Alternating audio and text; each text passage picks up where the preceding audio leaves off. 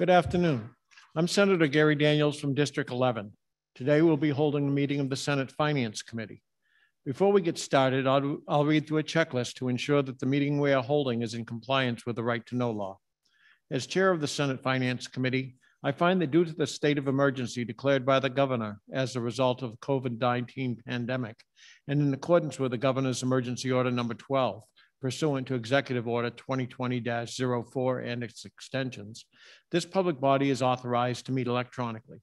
Please note there is no physical location to observe and listen contemporaneously to this meeting, which was authorized pursuant to the governor's emergency order. In accordance with the emergency order, I'm confirming that we are providing public access to the meeting by telephone, with additional access possible by video and other electronic means. We are utilizing Zoom for this electronic meeting. All members of the public and selected legislative staff have the ability to communicate contemporaneously in this meeting through this platform. And the public has access to contemporaneously watch and or listen to the meeting on Zoom or YouTube, and via phone by following the directions and links provided on the General Court website. We have provided public notice of the necessary information for accessing the meeting in the Senate calendar. We are providing a mechanism for the public to alert the public body during the meeting if there are problems with access. If anyone has a problem, please email remotesenate@leg.state.nh.us or call 603-271-6931. In the event the public is unable to access the meeting, it will be adjourned and rescheduled. Please note that all votes taken during this meeting shall be done by roll call vote. Finally, let's start the meeting by taking roll call attendance. When each member states his or her presence, please also state where you are and if anyone else is in the room with you during this meeting, which is required under the right to know law. I will call roll. Senator Morse. Senator Hennessy. Good afternoon, Erin Hennessy from Littleton, Senate Chamber. Senator D'Alessandro. Senator Reagan. Present. Senator Guida. Senator Bob Guida from Warren, District 2, present in the chamber. Senator Rosenwald. Cindy Rosenwald from District 13, Nashua, in the Senate chamber. And I'm Chair Senator Gary Daniels. I'm in the Senate chambers along with our committee assistant and actually some staff and a couple of members from legislative budget assistance. With that, I'll invite you to join me in the Pledge of Allegiance.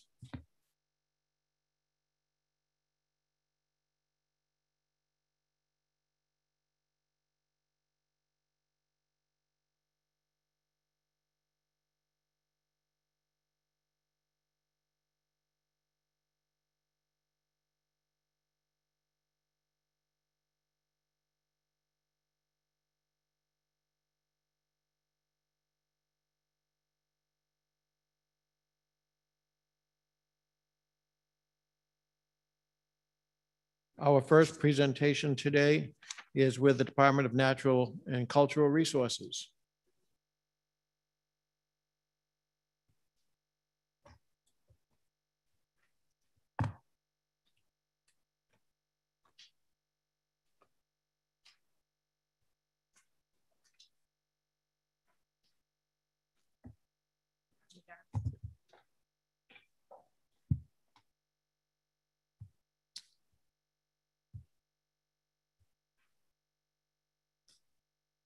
Good afternoon, Sarah.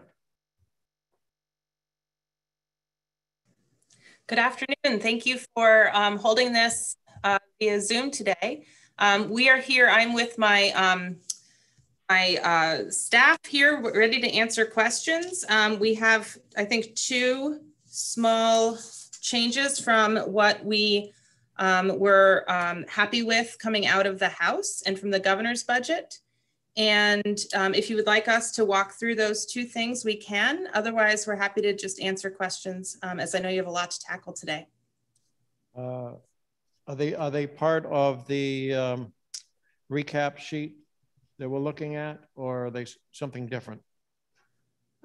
Chris Marino, if you would unmute and just help us determine which document we should be looking at. Yes, thank you, Mr. Chairman. These items that you have listed on are currently correct. However, there was one additional item that we sent yesterday for additional review. I don't see on this list. I'm not sure if it made it into your hands. If necessary, we can go ahead and send that to you. Yeah, I don't know that we have received it. I'll tell you what, why don't we just start going through the recap sheet, and if we hit an area where you've got a change to it, bring that up at that time. Otherwise, if it's something that's not on the sheet, you can bring it up before we close out. Very well. Great. Chris, I'll let you walk through this because you are the best at that. Okay, very good. So what we have, looking at the sheets, the first one, number 1, DHR Office of Preservation. In this situation, what we're looking to do is actually turn a part-time class 50 position into a full-time position. The money coming in for 22-23, it appears, is going to be a bit more than what we received in the past. These are federal funds. And in order to receive the full amount, we need to increase our ability to match those funds. So what we're seeking to do is to increase the amount of general fund dollars that will serve 2 purposes. 1, to add the additional labor necessary to help continue to administer the increased size of the program, but also to give us the additional match we need to leverage and maximize the dollars that are coming in from the federal funds. Number 2 is just a request to establish some additional federal revenue. Before you go on, Chris, we do have a question from Senator Gaida.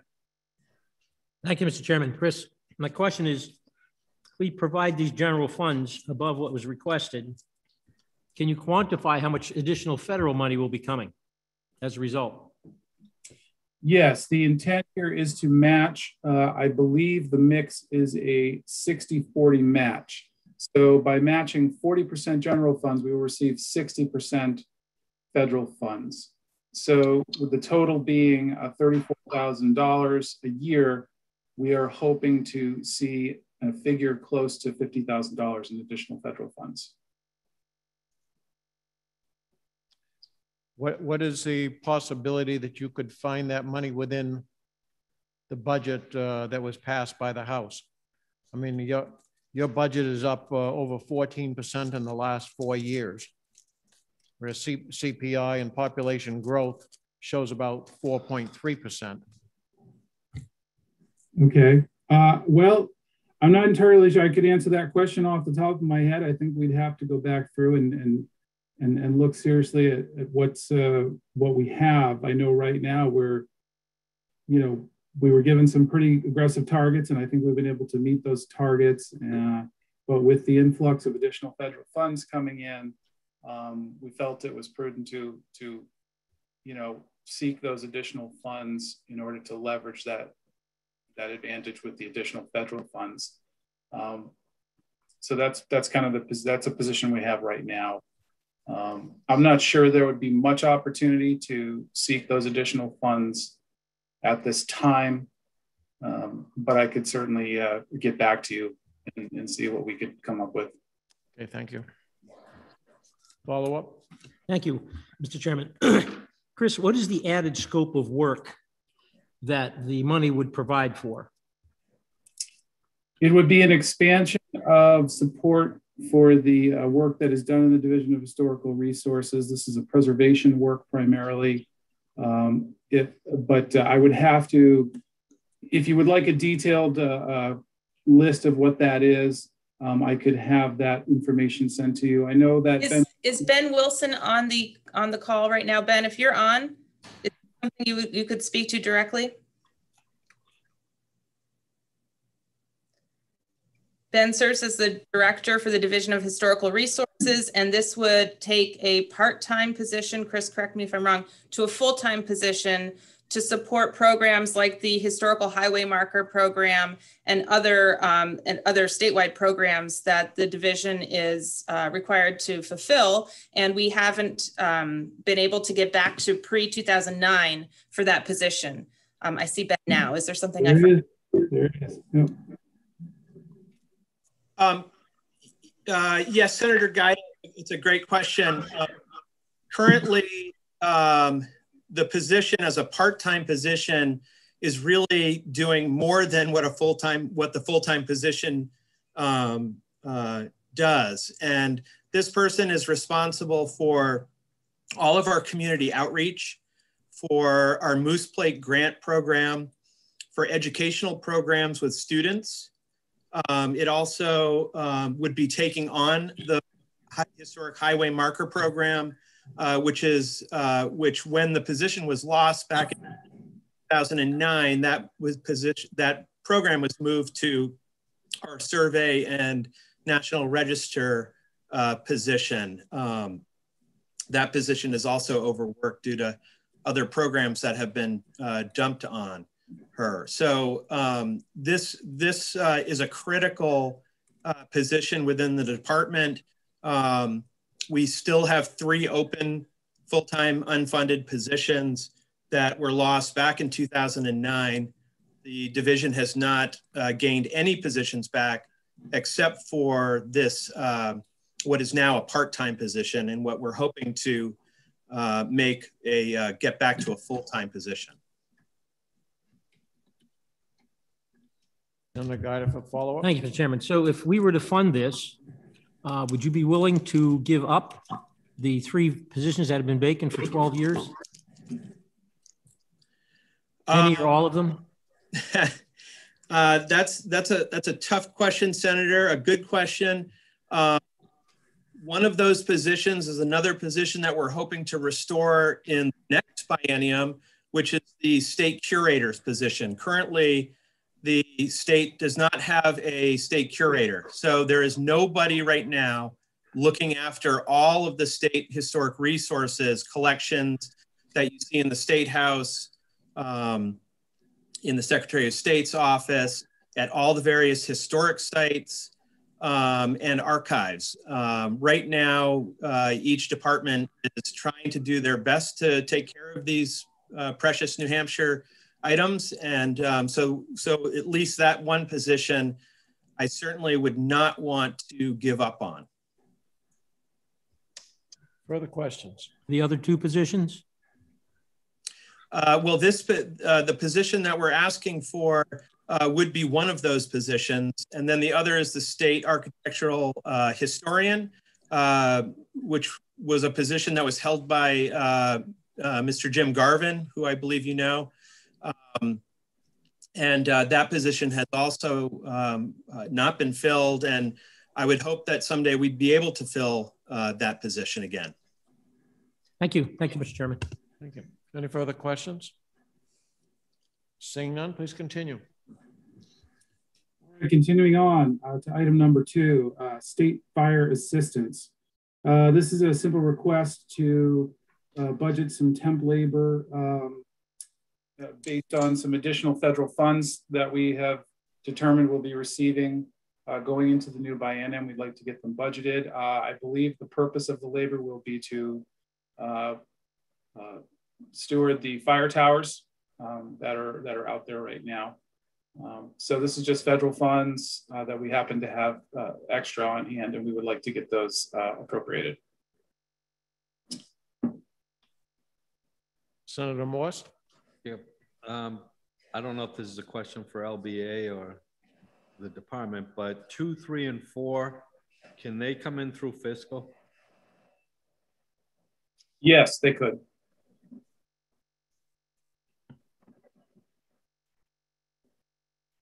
Further questions?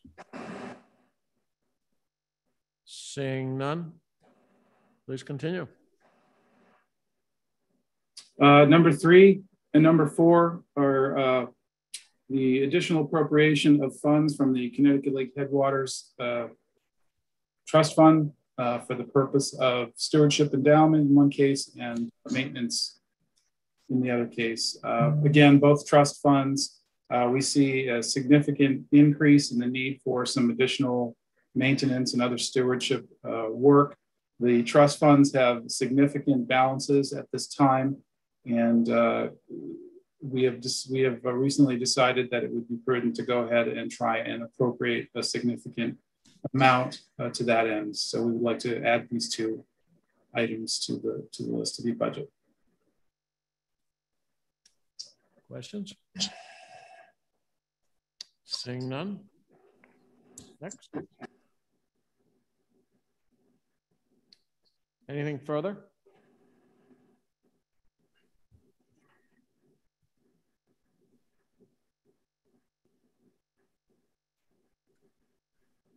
Question from the department. Is there any further presentation?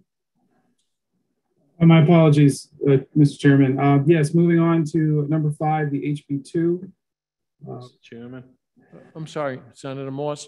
the number 5 and number, well, it's not number 6, but what's under it, we're going to be taken up in rescue funds. So I'd recommend number 5 be removed from the back of the budget. And Wellington, Kingston, and White Lake, I believe are being taken up. Fort Stark and Ragged Neck, I couldn't find, but the intention is to do those in rescue funds. So I would move on number 5 to remove it from the back of the budget. There's motion by Senator Morse to remove what we call number 5, which is the Jericho Mountain Hampton RV, and I'll call it section 6, which is Fort Stark, Wellington, Kingston, White Lake, Ragged Neck. I don't think you have to do anything with section 6, Mr. Chairman. You don't have to do anything with that? No. Okay. Okay, so we're just going to remove section 141, and that's seconded by Senator Guida. Any discussion on that? Senator Rosenwald. Thank you. Just a question. I just got the fiscal agenda this morning, and so I haven't had a chance to read it yet, but is number 5 on the agenda for next week? No, wait, what we're doing is the federal government put out their analysis on Monday of this week. Are you talking about rescue money now? Because right. What the state would like to do on the 21st is receive the money, because we should have it by the 18th. That's coming from the federal government. And then those projects that are ready that we can get onto the agenda on the 21st, we'd get on. But I don't think there's that kind of hurry to do it. We're just trying to draft a plan to how to spend it, but these are definitely on the plan. So I guess with more of a kind of a process question, are the agencies coming to fiscal with yes proposals to spend the rescue? Yes. Okay, thank you. Not on their own. Well, I'm sure they're getting some direction. The governor has a committee that's been working for 6 weeks on putting together plans, and the departments will definitely come in as we understand the guidance. The guidance was very late, so. Just one last one. This the committee that you mentioned, what is the name of that, and who are the members? It's the governor who asked several people to come in and start to review this 6 weeks ago, and they've been reviewing it. And they're basically, as of Monday of this week, they got guidance from the federal government of what can be done and what can't be done. It's a 150 some page document. So it obviously is taking about, it's going to take another couple of days to get a report back. But thank you.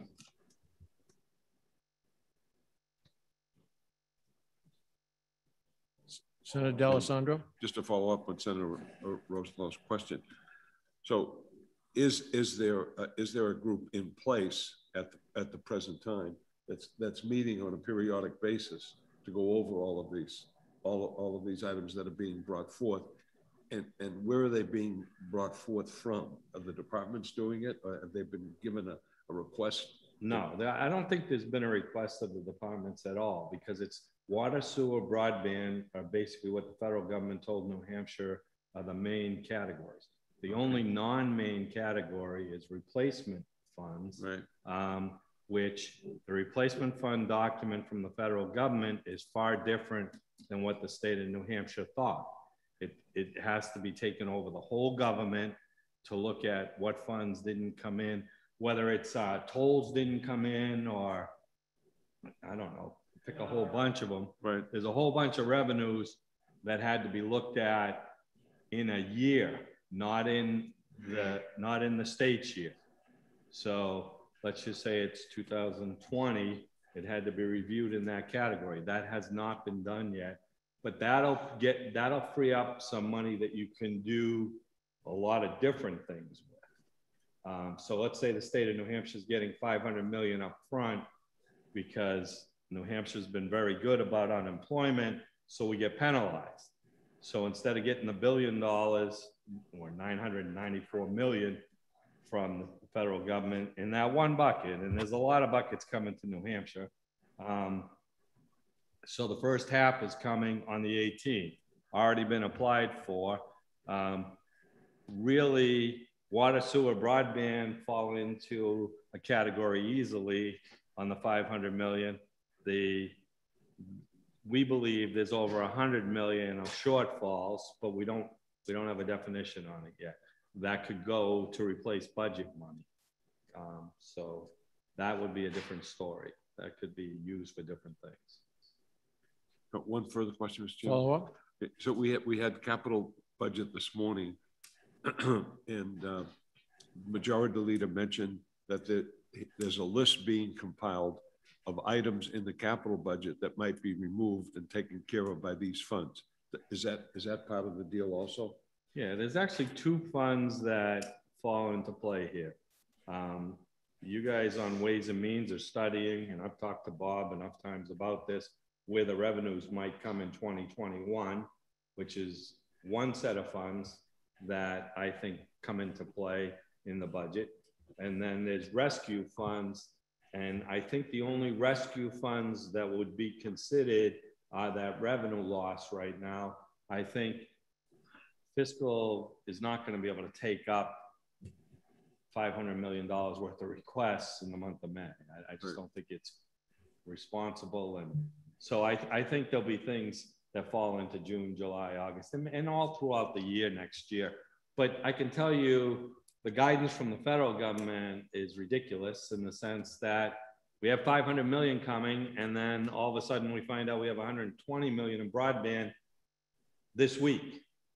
We had already planned on using 68 million in broadband money. And I think everybody was prepared for it. We studied the federal government, what they've already done with some of our companies in New Hampshire on broadband. And then we find another 120 million this week. I mean, it's a nice problem to have, but I think we have to be responsible. And that's a bigger deal. And so there's actually three things going on right now. And that's why I don't think they get mixed.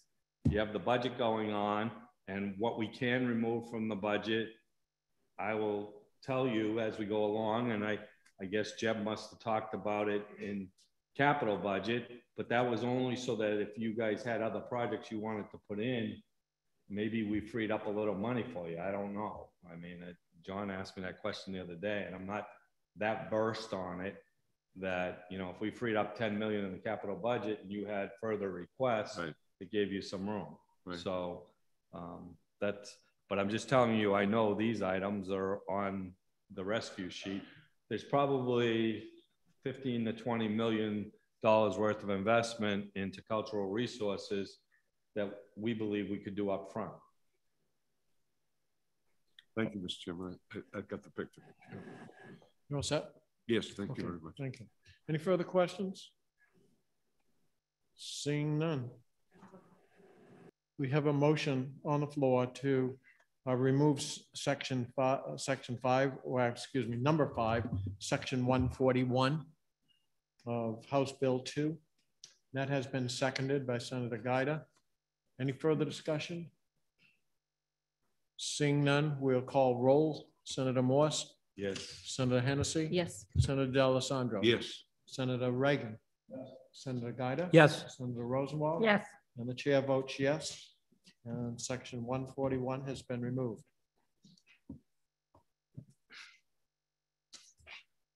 Mr. Chairman. Senator Morse. Wow. Yeah, Are you- I would move to remove sections 2, 3, and 4. Not because they're not necessary, but I think I'd prefer to have them come in fiscal rather than stay through the budget. Second. Okay, there's motion by Senator Gaida, seconded by Senator Morse to remove sections 2, 3, and 4 with the intent of having them come in through fiscal. Any discussion? Senator Rosenwald? Do we have to remove them? I thought they weren't in the budget yet. I'm sorry, I'm just confused by that. Actually, I don't think they are in the budget. I thought the agency was In my- requesting they be added. It's my understanding that everything on here above those sections at the bottom, these are extras that were not included in the House budget. So the only reason we would need to take action on them is if Put we them in the wanted to budget. put them in. Sorry, with the Okay, concurrence so of the we don't second. need to remove them. We would have to add them. Right. Say I that think again? that's correct. We would have to add them. They would have to be We added. don't need to remove them. If you wanted to add them to the budget, is that what you're, Okay, but the motion that was made is, well, I think Senator Gaida is withdrawing his motion. oh, okay. Yeah, Thank you you. don't have to. Okay, so it's not in the budget now. By removing his motion, they will stay outside of the budget, and therefore we can deal with them coming in through fiscal. Okay, is there any other action that needs to be taken in regard to the Department of Natural and Cultural Resources? Seeing none, we will thank the department for being here to assist us this afternoon. Was there anything else? Yeah, actually, Mr. Chairman, I was just trying to find it. I had submitted one additional request to the yesterday. I'm sorry you did not receive it. It was a request essentially. We have several vacant unfunded positions in the 22-23 budget, but one of the positions we would like to actually fund. So what we're doing is transferring sufficient amount of appropriations from other classes to fund that vacant position. So it's a net effect of 0 on the budget, no change to our overall budget. Unfortunately, you don't have the details in front of you here, but we can provide those details. Deb Martone should have a copy of that. I know I sent to her. But I didn't want to lose the opportunity to Yeah, if you could send that to Deb again, and Sure. she'll make sure that it gets distributed to members. I will do that. Okay, thank you. Mr. Chairman. Senator D'Alessandro. Mr. Chairman, did we take any action on item 1? There was no motion to take any action on item 1. Thank you. Okay, anything else from the department? Mr. Chair? Yes. So by not taking an action on number 1, does that mean that we were denied that request? That's what that would mean. At least for now. Okay. Okay, thank you very much. Thank you. Going on to the Department of Business and Economic Affairs.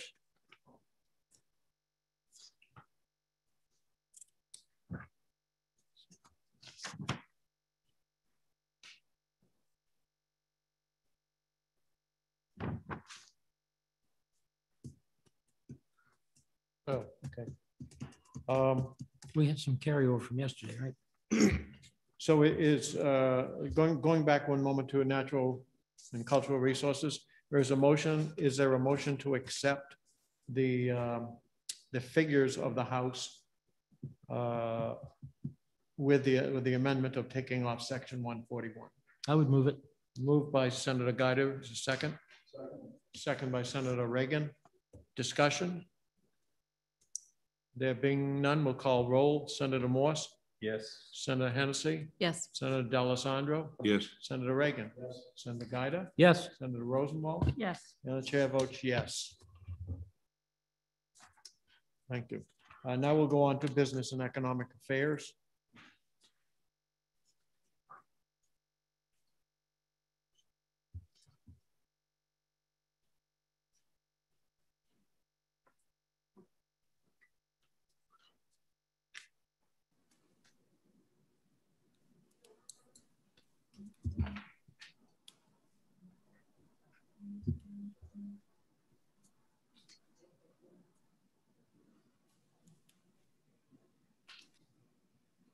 Gary? Senator Hennessy. Thank you. I move lines 3 and 4. Senator Hennessy moves items,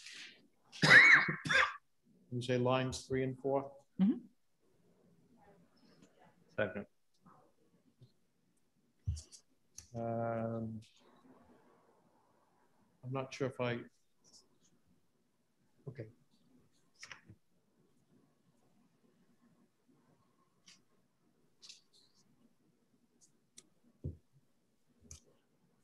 You looking under the HB1 agency request?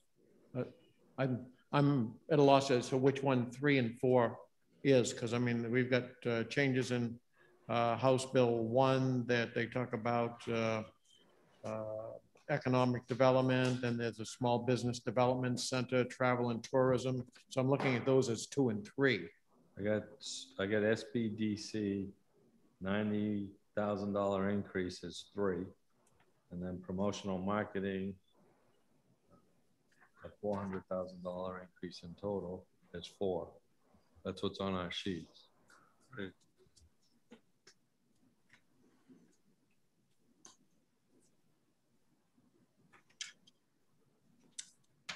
Okay. Okay, so Senator Hennessy moves. Yeah, I've got the new one now. No, I've got.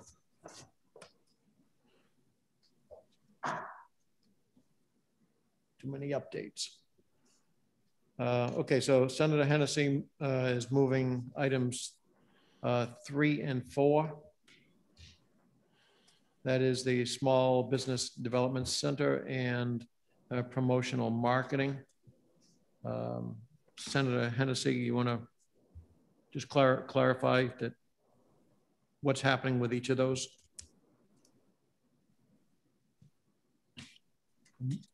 Sure. So line 3, the $90,000 will bring the SBDC to their typical annual funding of, what is it, 315,000. And line 4 will restore the funds that the House took out of class 69 accounting unit 2013 in order to fund the SBDC to the level that they funded it at. Okay, and that was the Department of Tourism and Travel, I believe, was the line that they took that out of. Is that correct? Yes. Or is that actually number 5? No, 5 No. would be an additional spend. Okay. 4 was what the governor had, brings it back to the governor's approved number. Okay. So it puts 175,000 back into travel and tourism on one and adds 90,000 to SBDC to bring them up to 315. Okay, so that is motion by Senator Hennessy. Is there a second? Second by Senator Reagan. Discussion? Senator Rosenwald? Thank you. I wonder if we could clarify with the department on the SBDC, because it seems to me that this motion will still incur a $250,000 cut to that agency across the biennium from the current funding levels. We've gotten a lot of email from businesses across the state. Just looking at what the Nashua Chamber of Commerce sent me, that agency supports over 7,000 businesses, generates 166 million in total economic impact, and leverages over another $1 million. I'm wondering, am I misunderstanding this $250,000 cut? And if not, why do we want to do that? Okay, so my understanding is that it was a $125,000 difference, and that in the last budget, that $125,000 was one-time money. And you know, I spoke to the Nashua Chamber and made them aware of that, and just let them know if we decided to fund it at something greater than the 315, which it had been before, that you know, we're making a conscious decision to do that with something other than one-time money.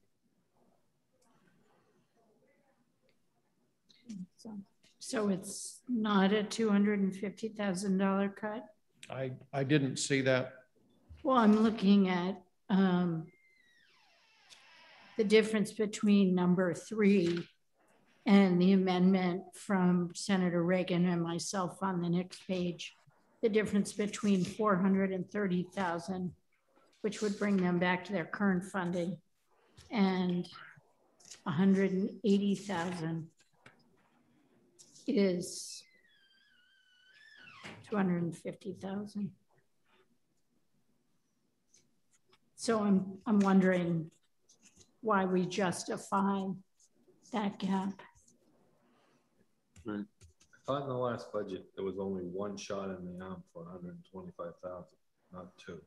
I'm sorry, I couldn't hear you, Senator. Maybe per year, okay. They only did it once though, I believe. I don't think they did. No, I think it was 200,000 per year that it was budgeted at. No, not the, but I'm talking about the increase. The increase that was given to them was 125,000. Okay. But it was only given in 1 year, I thought, though.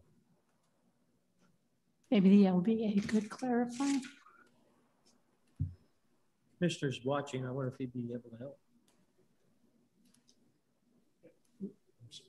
Taylor, can you help us out?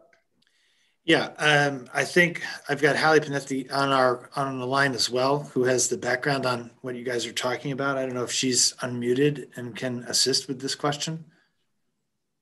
No, I believe the response has been correct. It was, the budget was 315. It was changed to 440 for, I believe, 20 and 21, but it was not changed in the budget because it was a one-time thing.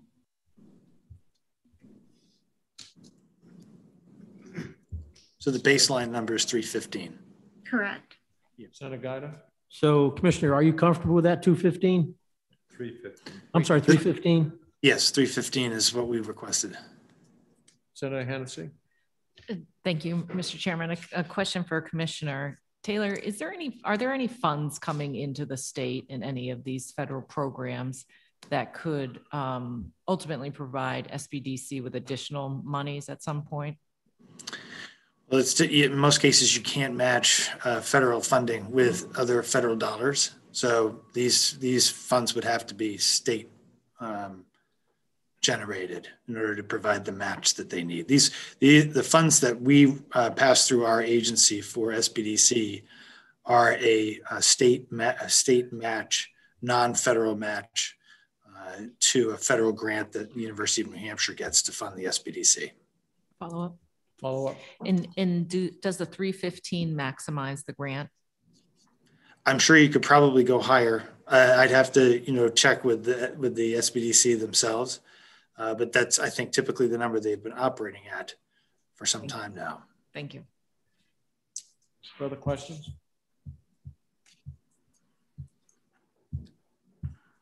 Okay, so the motion before us is the restoration of that money on items 3 and 4. You ready for the vote? And 1, right? The technical correction in 1 as well. Sorry, say that? And the technical correction in 1, I think, was part of the motion too. Well, that motion No. right now is 3 and 4, but Just I was 3 and gonna 4? move 1. Okay. Afterwards.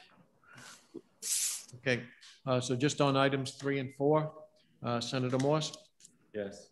Senator Hennessy, Yes. Senator D'Alessandro, Yes. Senator Reagan, Senator Gaida, Yes. Senator Rosenwald. No. And the chair votes yes. Motion carries 6-1. And Senator Morse? I'll move item number 1. Senator Second. Morse moves item number 1, which is a technical correction. That's seconded by Senator Gaida. Any discussion? There being none, call roll. Senator Morse? Yes. Senator Hennessy? Yes. Senator D'Alessandro? No. Senator Reagan? Yes. Senator Gaida? Yes. Senator Rosenwald? No. And chair votes yes. Motion carries 5-2.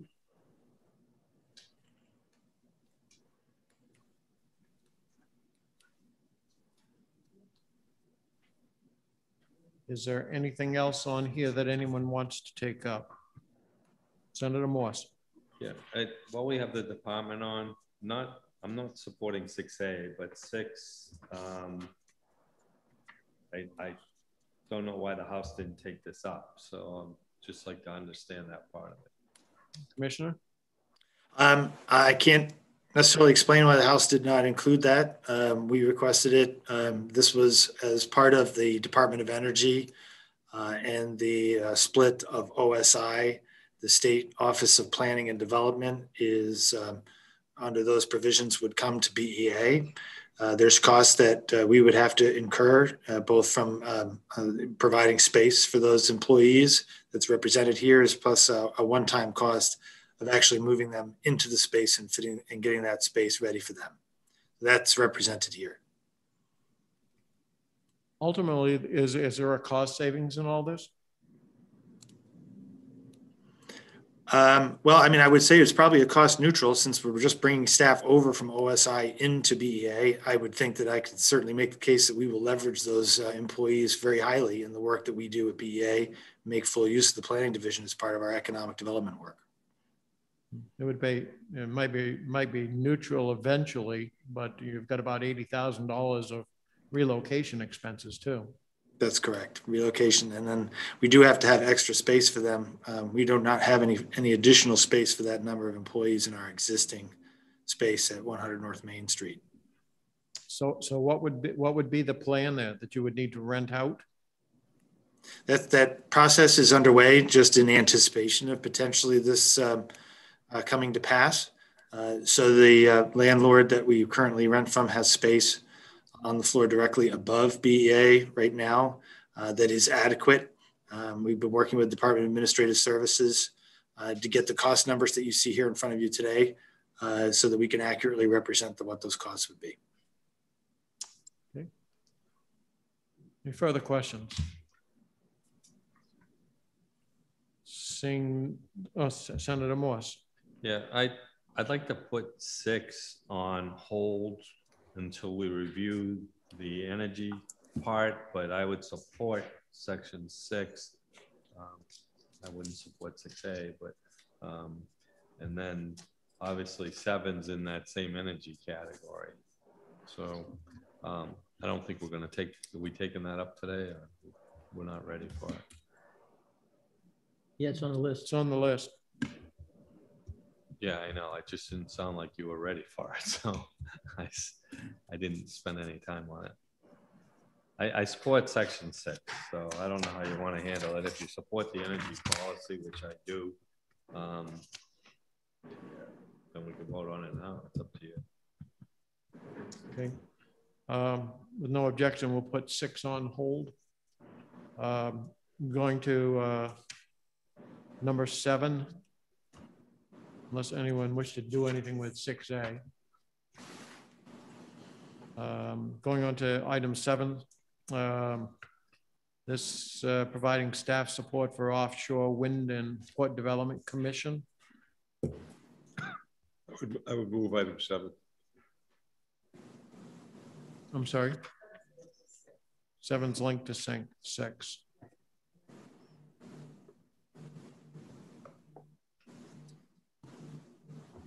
So what if we put that on hold until we take care of 6? Then, because we have to make a decision, make sure OSI is going to be part of them.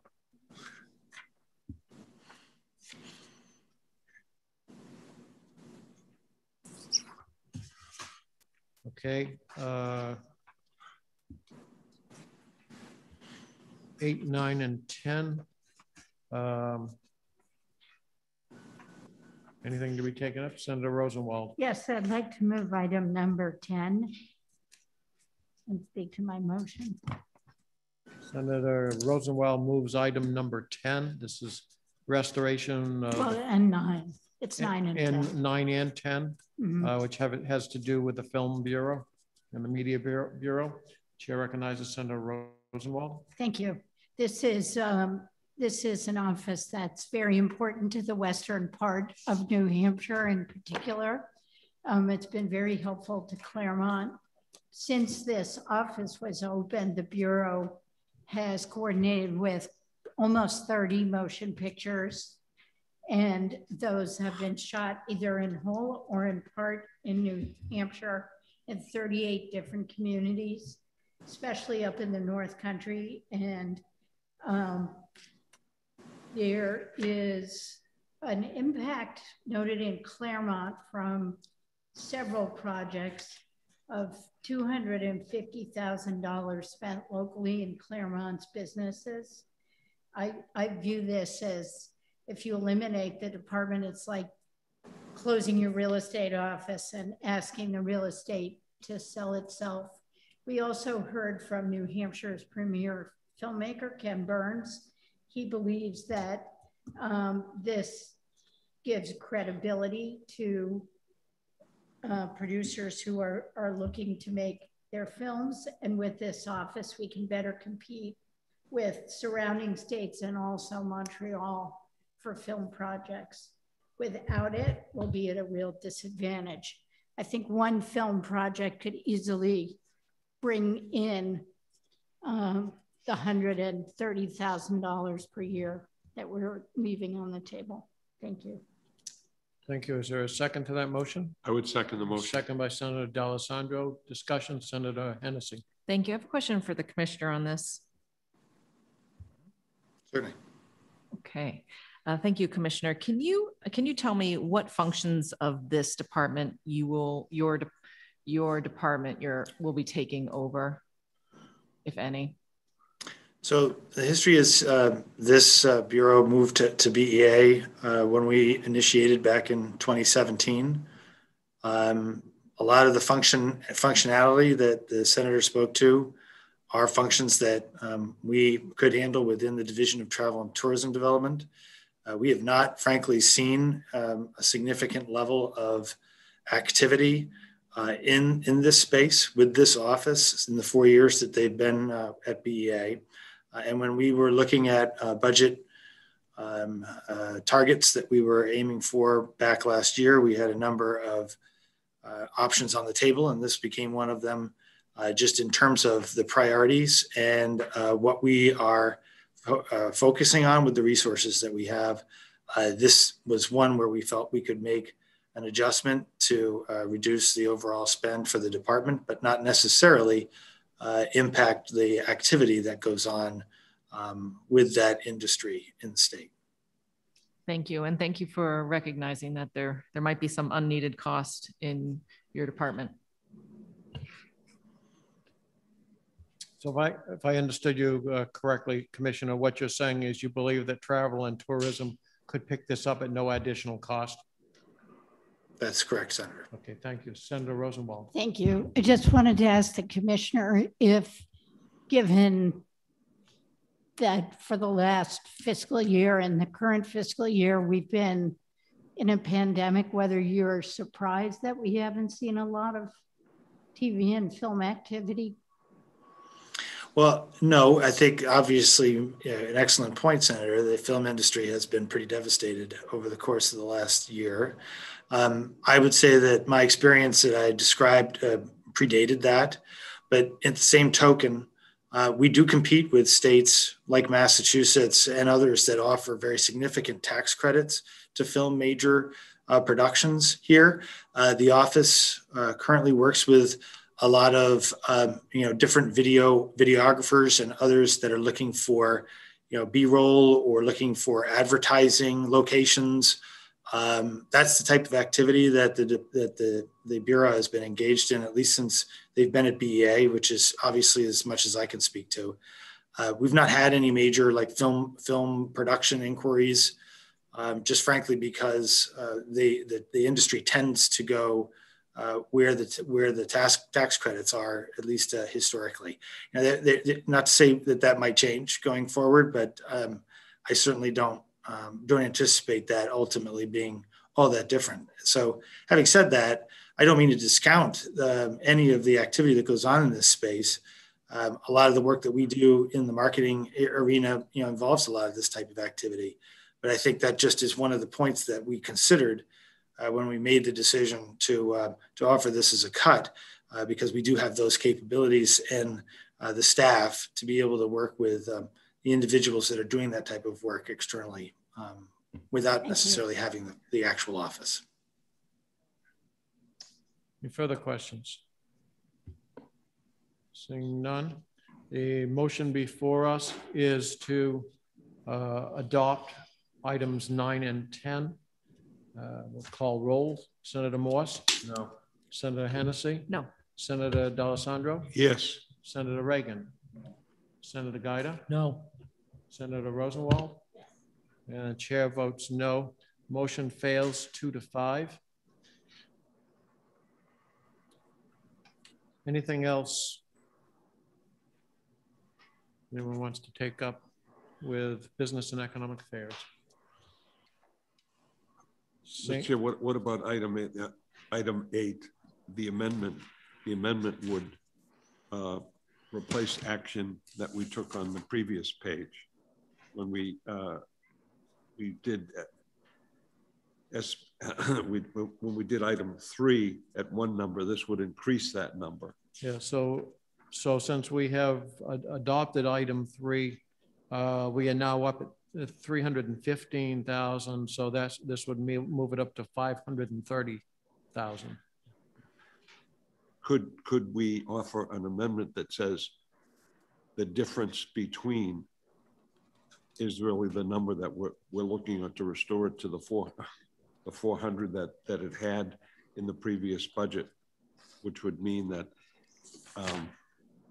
you take the 180 and you add to that. So you're talking about $75,000. Yeah. Yes. I guess if someone wanted to move that as an amendment, they could. I'll move it. Okay, Senator Rosenwald moves to add 75,000 per year to the Small Business Development Center. I second. That's seconded by Senator D'Alessandro. Discussion.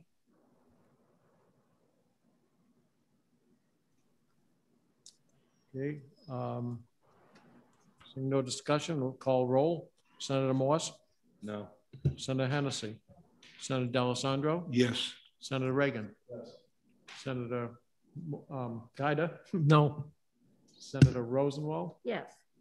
And the chair will vote yes.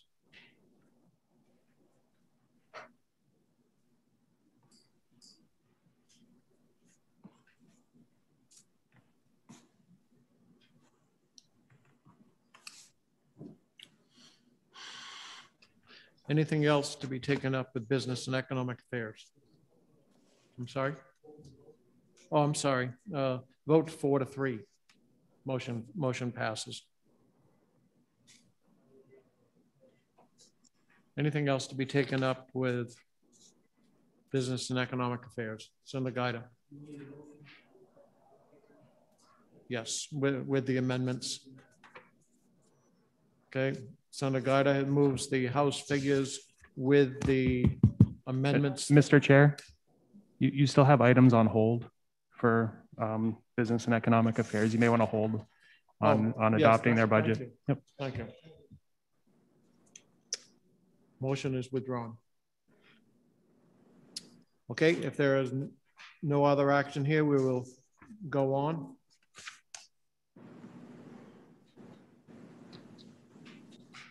To Department of Transportation.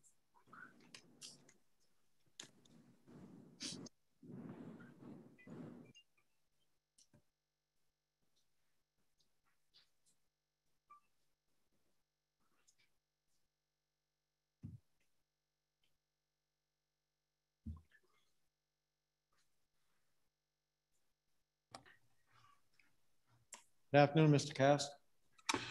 Good afternoon. Commissioner.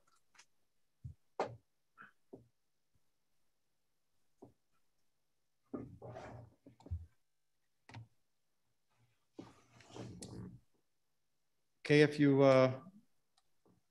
wanted to start walking down through the things, or any comments on the House, what the House approved.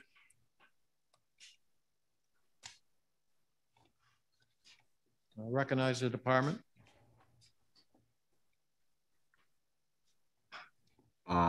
Victoria, do you want to run through it, or do you want me to? Good afternoon, Mr. Chairman. Can you hear me? Yes. I couldn't see my video on the screen, so I apologize. So we had no additional items that we wanted to bring forward before the committee.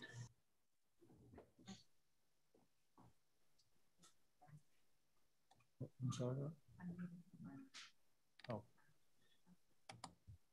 Could you unmute? There we go. I apologize. It was saying that the host has muted me, so. Yes. Actually, go ahead. So we didn't have any additional items that we wanted to bring forward beyond what we presented at the first hearing. However, we did provide a letter indicating that there is one new potential need that has arisen. Many of you are familiar with our federal programs, and in addition to the regular apportionment or the formula funding that we get, periodically we have opportunities to compete for discretionary grant programs. Under the new administration, there is a new program called RAISE, which actually replaces the Build and Tiger program that you might have heard of previously. It's a federal highway discretionary program. And the first notice of funding opportunity has indicated that we would not be able to use toll credits to access those discretionary dollars. And so one of the items that we would like the committee to entertain is, should there be one-time surplus, perhaps setting aside some funding so that we could access those discretionary grants if we were fortunate enough through the competitive process to be awarded the dollars. Alternatively, this may be an item that could go before the capital budget committee, but we wanted to make sure that Senate Finance was aware of the need. We have looked at the notice of funding opportunity for the RAISE program, and we do believe we have some projects that would be strong candidates. These are competitive grants, so we can't be certain that we would be awarded the dollars. But what we are proposing is that we would have approximately $9 million available. That would be the 20% match, so we could access up to $36 million in federal funding. So it's just something we wanted to bring before the committee for your consideration.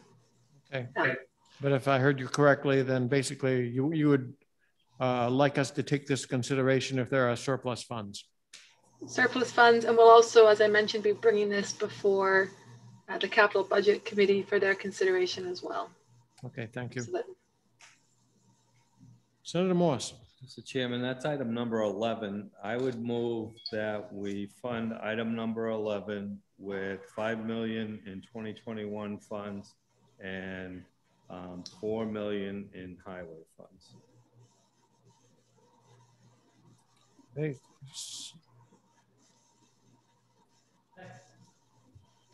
Okay, Senator Morse moves that we fund item number 11 with $5 million in, I'm sorry, you said 2021 funds, which is what the commissioner was alluding to. Okay.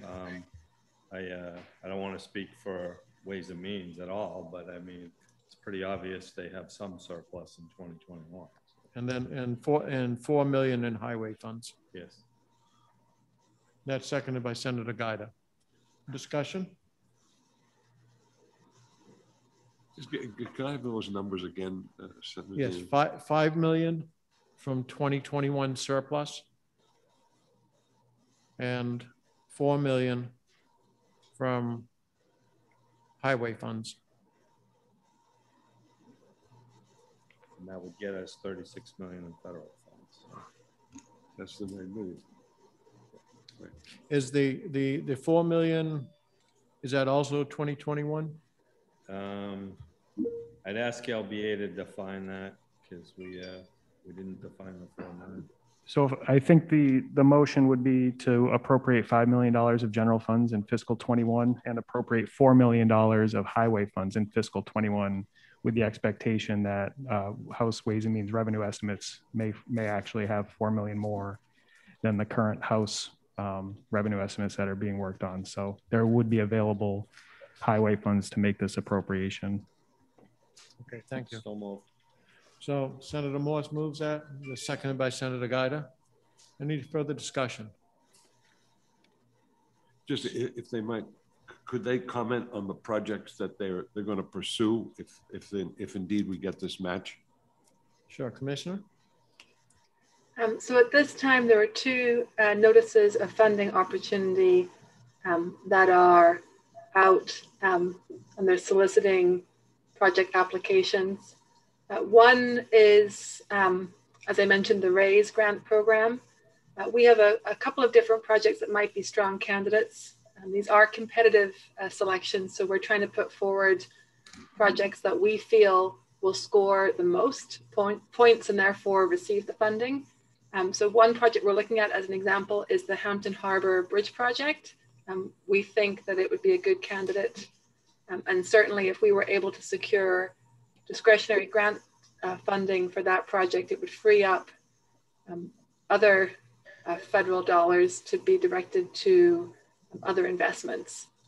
Another project that we're looking at in partnership with the port is the functional replacement work that we had planned at the port when we constructed the Sarah Long Bridge project. There were some impacts to the port infrastructure, and we are committed to providing a functional replacement of the facility that was previously there. But the costs are a little higher than what we expected, so certainly a discretionary grant would help us deliver that project, again, without taking federal funding away from our other project needs. Thank you, Mr. Chairman. Thank you very much, Commissioner. Senator Gaida. The question, would these funds be non-lapsing? With it being a 21 appropriation, we would make it non-lapsing, so there'd be no year-end concern for that. Thank you. And if I may, that would certainly be advantageous to the department. Should we not be successful with either of the grant application rounds that would be competing for now, we would anticipate future discretionary programs. And so this would give us the authority to continue applying when there's other opportunities in the next 2 years. Okay, the motion on the floor is to adopt item 11. Seeing no more discussion, call roll. Senator Morse. Yes. Senator Hennessy. Yes. Senator D'Alessandro. Yes. Senator Reagan. Yes. Senator Gaida. Yes. Senator Rosenwald. Yes. And the chair votes yes. The motion carries. Is there Chairman? Senator Morse. Well, while we're talking about 2021 dollars, In all these studies we've been doing, like the last 6 weeks and everything, one of the things we talked to DOT about was the Conway bypass. There's an account that has $22 million in it right now that's been put aside for paying back to the federal government what they believe is a $29 million obligation. The way it works is once we pay back the federal government, it will free up $29 million in construction in New Hampshire. So line number 9, I would move that we use $21 to put into that bucket of $7 million more to get to that 29 million. It's a big win for the highway fund and or whatever fund they call it. Okay, there's a motion by Senator Morse to adopt item number 9. Second by Senator Gaida. And the only thing I would say, Mr. Chairman, and LBA can clarify this, when we were talking to the department on this, this is not going to get pulled off before the end of this year. So whatever language is necessary so that they can have the flexibility to negotiate with the federal government. So. Okay. I've got that. And I'll also point out the recap sheet indicates highway funds for this motion. I believe Senator Morse is referring to general fund right. dollars in 21. So this would be a general fund appropriation. Okay.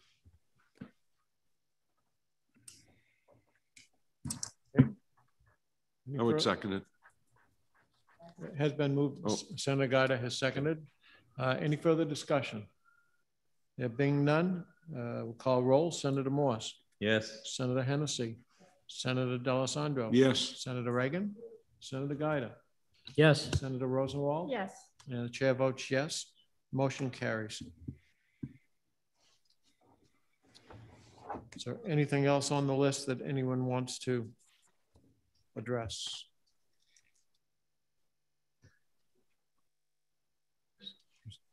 Mr. Chairman. Senator Morse. I don't know if you want to take them all at the same time, but maybe not. Item number 7, I'd move yes on. I'm sorry. Ought to pass.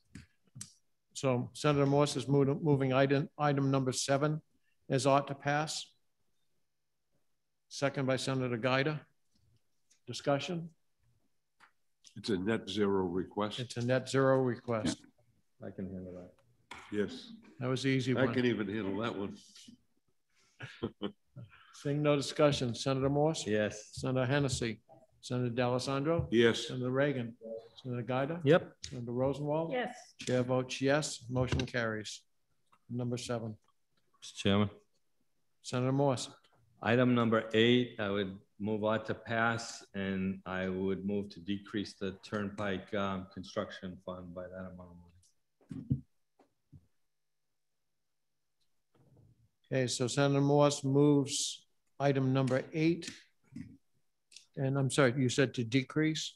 The Turnpike construction fund, that's where I'd fund it from. The Turnpike construction fund by that amount. Yep. 350. By 350,000, yeah. Is there a second?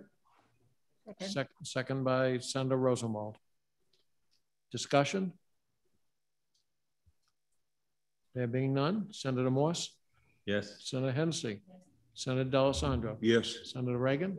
Senator Gaida? Yes. Senator Rosenwald? Yes. And chair votes yes. And item number 8, Senator Morse. Item number 10, I'd like the department to explain to us. I think we probably need to approve it, but. So. Okay, chair recognizes the department.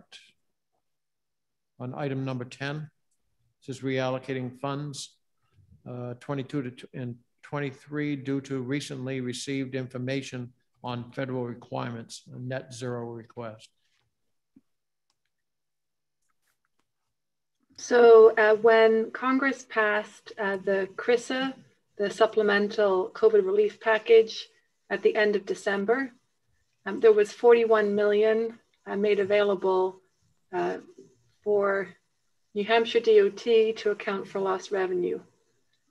We had included that in the budget presentation to the House, and if you recall from our presentation, we were expecting to draw down that full 41 million in 2022.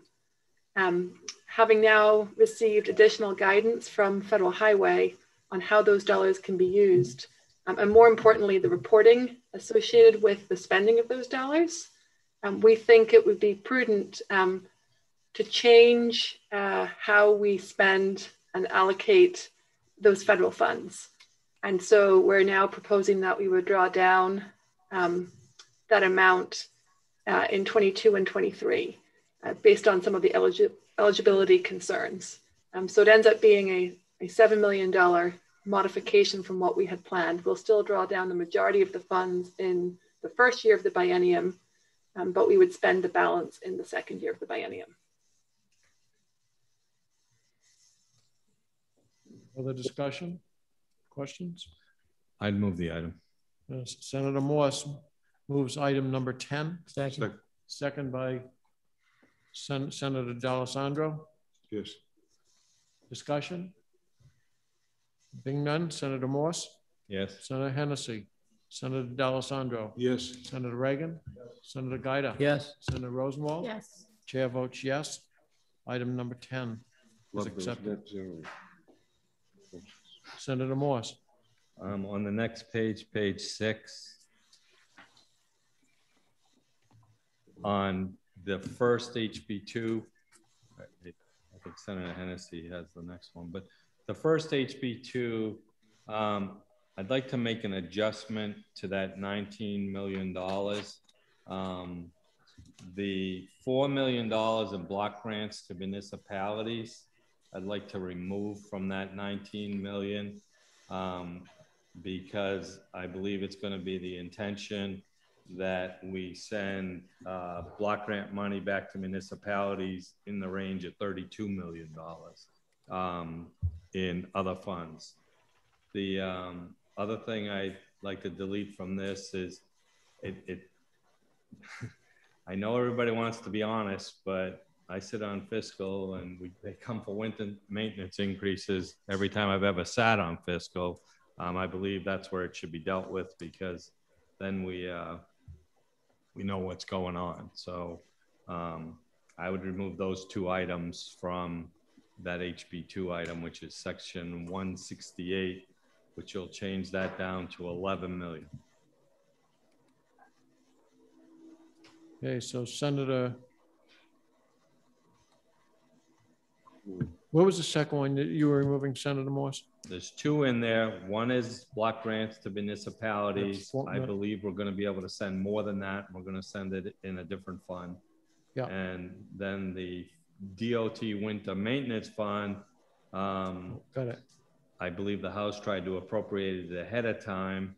I think we should go to fiscal with that one. Okay, got it.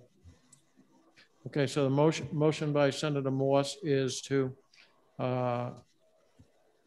change the section 168, amend 168 to $11 million in general funds, $5 million for the highway and bridge betterment program, and $6 million DOT fleet vehicles and equipment.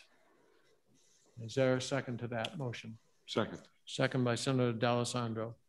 Discussion? Senator Rosenwald. Thank you. Just a question for Senator Morse. The 32 million in other funds, are those federal funds or where would we find them? It is Friday afternoon and I was up past 8 o'clock. Sorry. Which isn't good. Trying to look at my work. Josh, can you tell me what bucket I took that out of?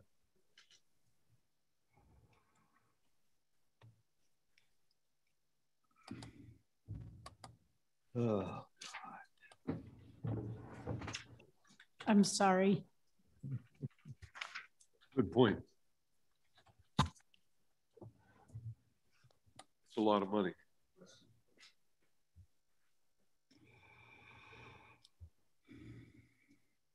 Sorry, Senator. That would be out of the revenue replacement money, assuming that the state is, and I believe we're fine, somewhere just over $100 million that's replacement money. I think we'd be fine doing it out of that category. That's from, I'm sorry, follow up. That's from rescue plan replacement? In rescue, I said before, rescue is going to bring in $500 million on the 18th of this month, just short of that.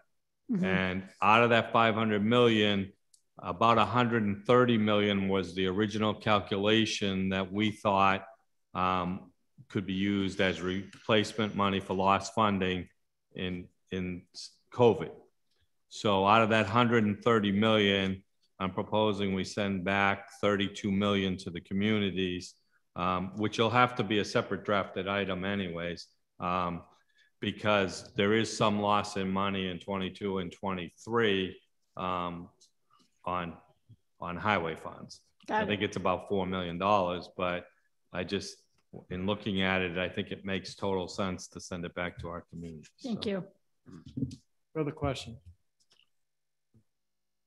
Seeing none. The motion is the amendment on section 168. Seeing no more discussion, we'll call roll. Senator Morse? Yes. Senator Hennessy? Yes. Senator D'Alessandro? Yes. Senator Reagan? Yes. Senator Gaida? Yes. Senator Rosenwald? Yes. The chair votes yes. And that section is adopted. I would move Amendment 2021-1415S on House Bill 2. Second. Bold move. So Senator Gaida was. I would like to speak to Senator Gaida's motion.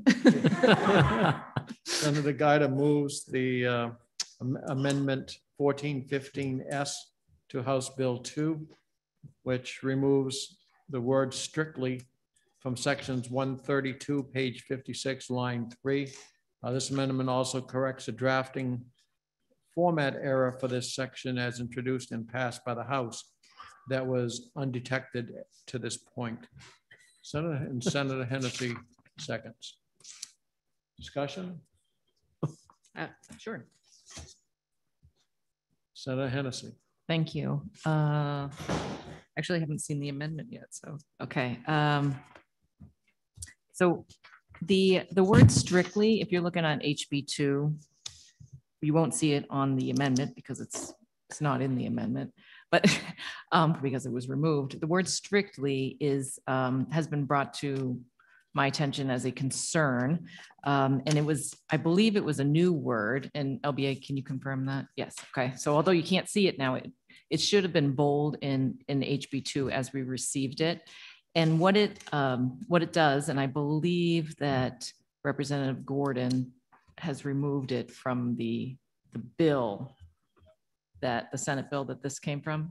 Is that correct? Oh, okay, sorry. I can't remember the bill number, but this did pass the Senate in, I believe it was Senate Bill 134, and the House has removed that because it was passed as part of House Bill 2. So this is the only bill that this section resides in at this point. So the concern with the word strictly is that it doesn't allow for any leeway. So for example, if you're driving on the highway and a plow truck smashes into you from the rear and pushes you into a guardrail, you would be strictly liable for replacing that guardrail, even though you were not responsible for the damage that someone else ran into you or another car or anything. So this is recommended by House Judiciary and constituents of mine.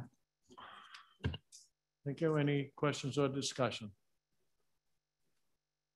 Seeing none, the motion before us is the adoption of Amendment 1415S. Senator Morse? Yes. Senator Hennessy? Yes. Senator D'Alessandro? Yes. Senator Reagan? Senator Gaida? Yes. Senator Rosenwald? Yes. And chair votes yes. And that amendment has been adopted. I did have a question on number 3 for the department.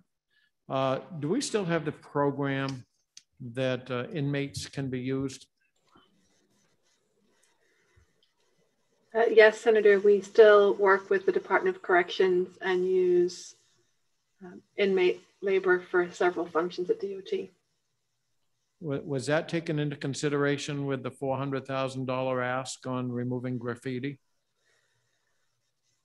Yes. So it's gonna cost $400,000 in addition, not including the labor from inmates? That's just in Salem. We have in a number of locations significant issues with graffiti.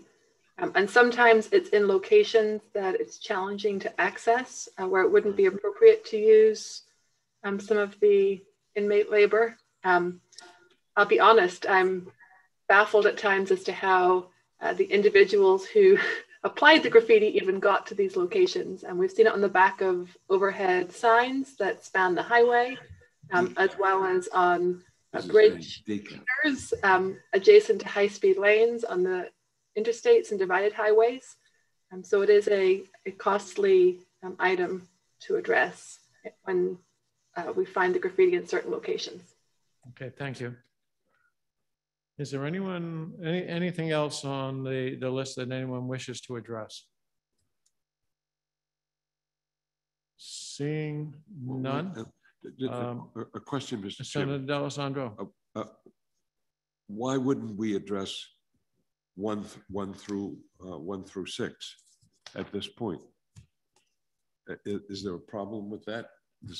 Well, my guess, and I'm just guessing here, is that it's probably the amount of money above what has already been appropriated by the House.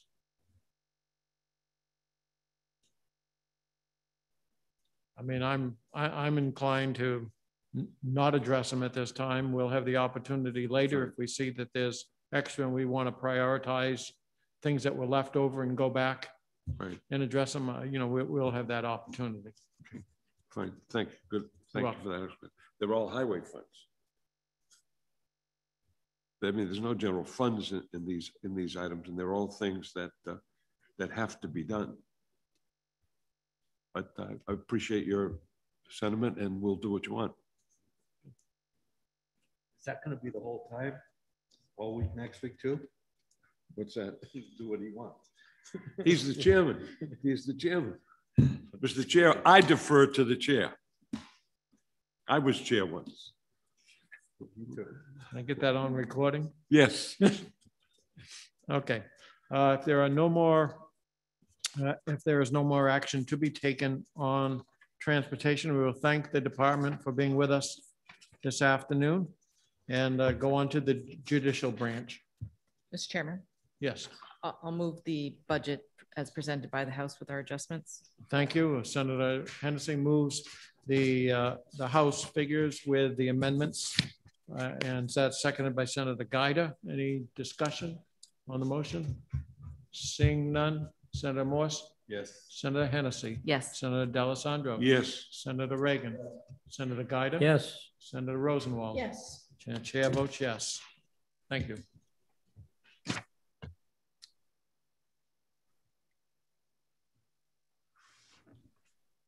Thank you, Commissioner and Bill.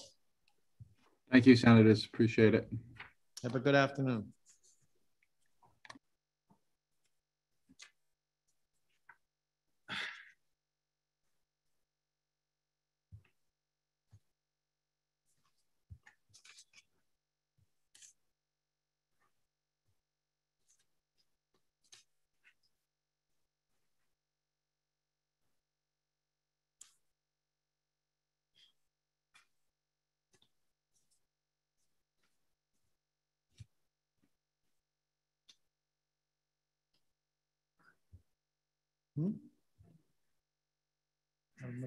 Has his hand raised.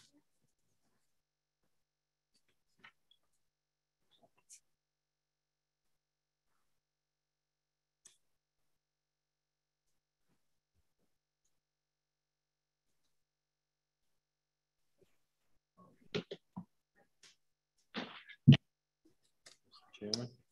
Senator Morse. Are we waiting for the department? Yeah, the department is now on. The chair recognizes Senator Morse. I'm prepared to move 4, 5, 6, and 7 at this point. Okay, Senator Morse moves items 4, 5, 6, and 7. Second. Second by Senator Reagan. Discussion. Senator Gaida. I have a question on 5 initially. A shortfall in projected costs. Is that something that can be brought back to fiscal if they in fact do fall short? I assume the shortfall was already existed. All right. What's the shortfall in projected costs? Mr. Chair. Yes. There is no provision for the judicial branch to come to fiscal to accept additional general funds. If it were federal or other, then they could. Okay. I couldn't hear you, Mike. I'm sorry. I'm sorry. There's no provision for them to accept additional general funds. If it were federal funds or other funds, then they could. Okay, thank you. Okay, everyone get that answer? So, motion before Senator Hennessy. Sorry, I just had a question. I believe when the department was here, they were going to give us a number to put in to decrease rental space when they moved. And they may have done that in an email. Is there another adjustment that we should have? They reduced their budget by the last time they were here by, I think it was 150,000, wasn't it? So for number 4, when that move is done, is there an adjustment for the other lease space that they're not going to use anymore? So, Judge, did you get the question?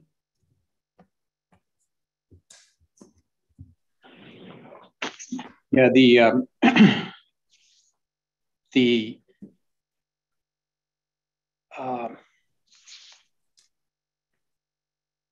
current rent obligation is $99,000, and that's paid directly by the Office of Attorney Discipline, and they will be merged. Our plan is to have them merge into the Administrative Office of the Courts. So that expense, which is funded by the ADO, would get merged into this generally funded fund. The ADO right now is funded by an assessment on bar members. An assessment on what? Members of the New Hampshire Bar Association. Okay. So I guess we're still trying to determine what the efficiencies are going to be in terms of dollars. We are saving the current obligation to rent the space that they're in is $18 per square foot. This will go down to $12.84 per square foot. And we are gaining approximately 3,300 square feet with this transaction. That's on the real estate side. On the administrative side, we're going to be merging in their back office functions with those performed by the Administrative Office of the Courts. They're doing it completely separately now. So we are going to achieve savings by consolidating both the administration and the physical location of these entities. Okay. Further question? So thank you, Chief Justice. Are we not going to be receiving the payment that the bar members are paying for rent currently? When we anticipate that when this consolidation happens, the ADO will be reimbursing the general fund for the rent space. But we need this, it is the AOC that has this lease now. It is the AOC that can expand into this space and can get it fitted up. And then when the two other entities move over, they will reimburse the general fund for the cost of leasing the space.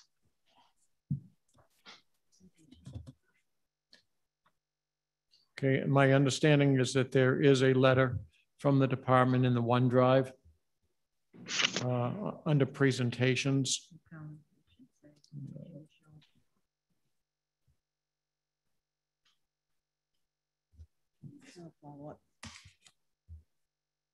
It's called, that's council, called judicial branch. Yeah.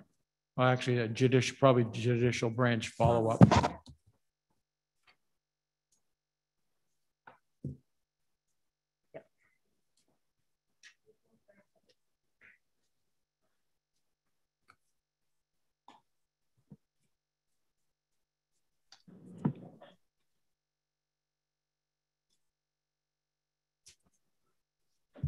Okay, and I think that kind of spells out what the Chief Justice just told us verbally.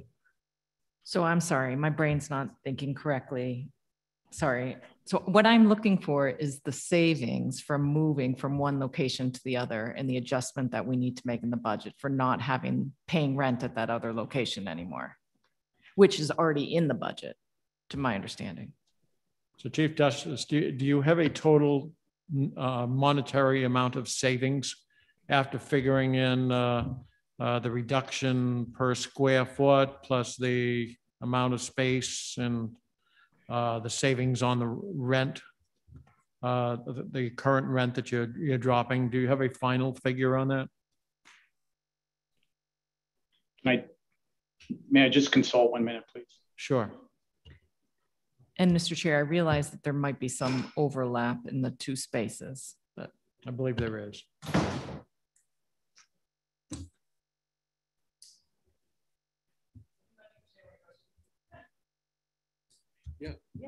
Yeah.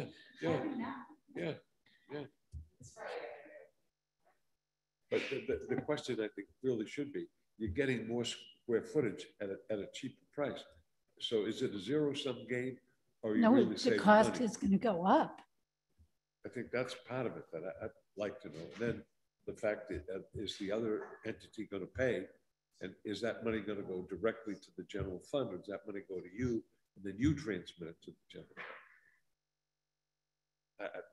That's how I interpret what you said. Am I all wrong? The answer is it's going to be cost neutral. So the 126 that goes out with these general funds will be reimbursed to the general fund by these two entities. Okay, so it will be cost neutral. And Senator Hennessy, you had a question? so my question is for the LBA. Is that cost neutral number already in a revenue someplace in the budget? No, it is not. I don't know what the plan or timing is of this. They may have some time to get the space ready. I think these are annual amounts, so it won't necessarily be a full 126 in the first year. It's always difficult to plan when you're moving an organization into new space, but I don't have anything on the underlying details from this.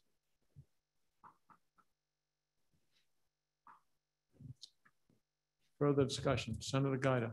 Yeah, I thought that I heard that there was possibly something that was currently funded by association dues that's going to be picked up by the general fund. I need to have some clarification on that. The Office of Attorney Discipline is funded by an assessment on New Hampshire bar members. Based on that assessment, they pay rent. That arrangement will continue once this move takes place. The payment will be used to reimburse the general fund for this expenditure. And what we just heard from the LBA is correct. I mean, it's not going to be immediate or one for one because we will need to fit up the space and get them moved over. Thank you. So Senator, there is no subsidization by the general fund of this function by entering into this transaction. Thank you, Chief Justice. So Senator Hennessy. hopefully this is the final question for the LBA. would it make sense that we had, and I know that there's timing and fit up and we don't understand what the timing is yet, but especially for 23, if there's going to be an offsetting revenue number, wouldn't that make sense to have that in this for approval? Because right now they already have rent that's been approved in the budget. And now we're giving them more rent. If I don't believe the rent for these other organizations is in the state operating budget. But if there were an offset to the general funds in the second year, they may be able to provide us a number or an estimate that we could insert as other funds in the second year to reduce some of the general funds or all if they're up and running.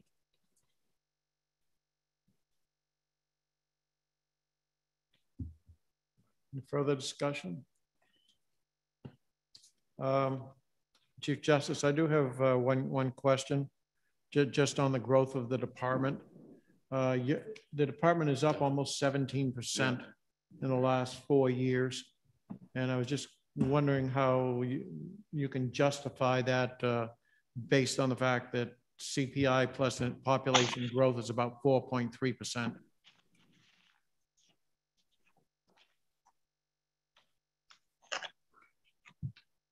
In Senator, what are you referring to? I'm talking about what was appropriated in the 2018-19 budget versus what was passed by the House for 22-23. You're looking at an increase of $30,716,677, which is 16.9% growth.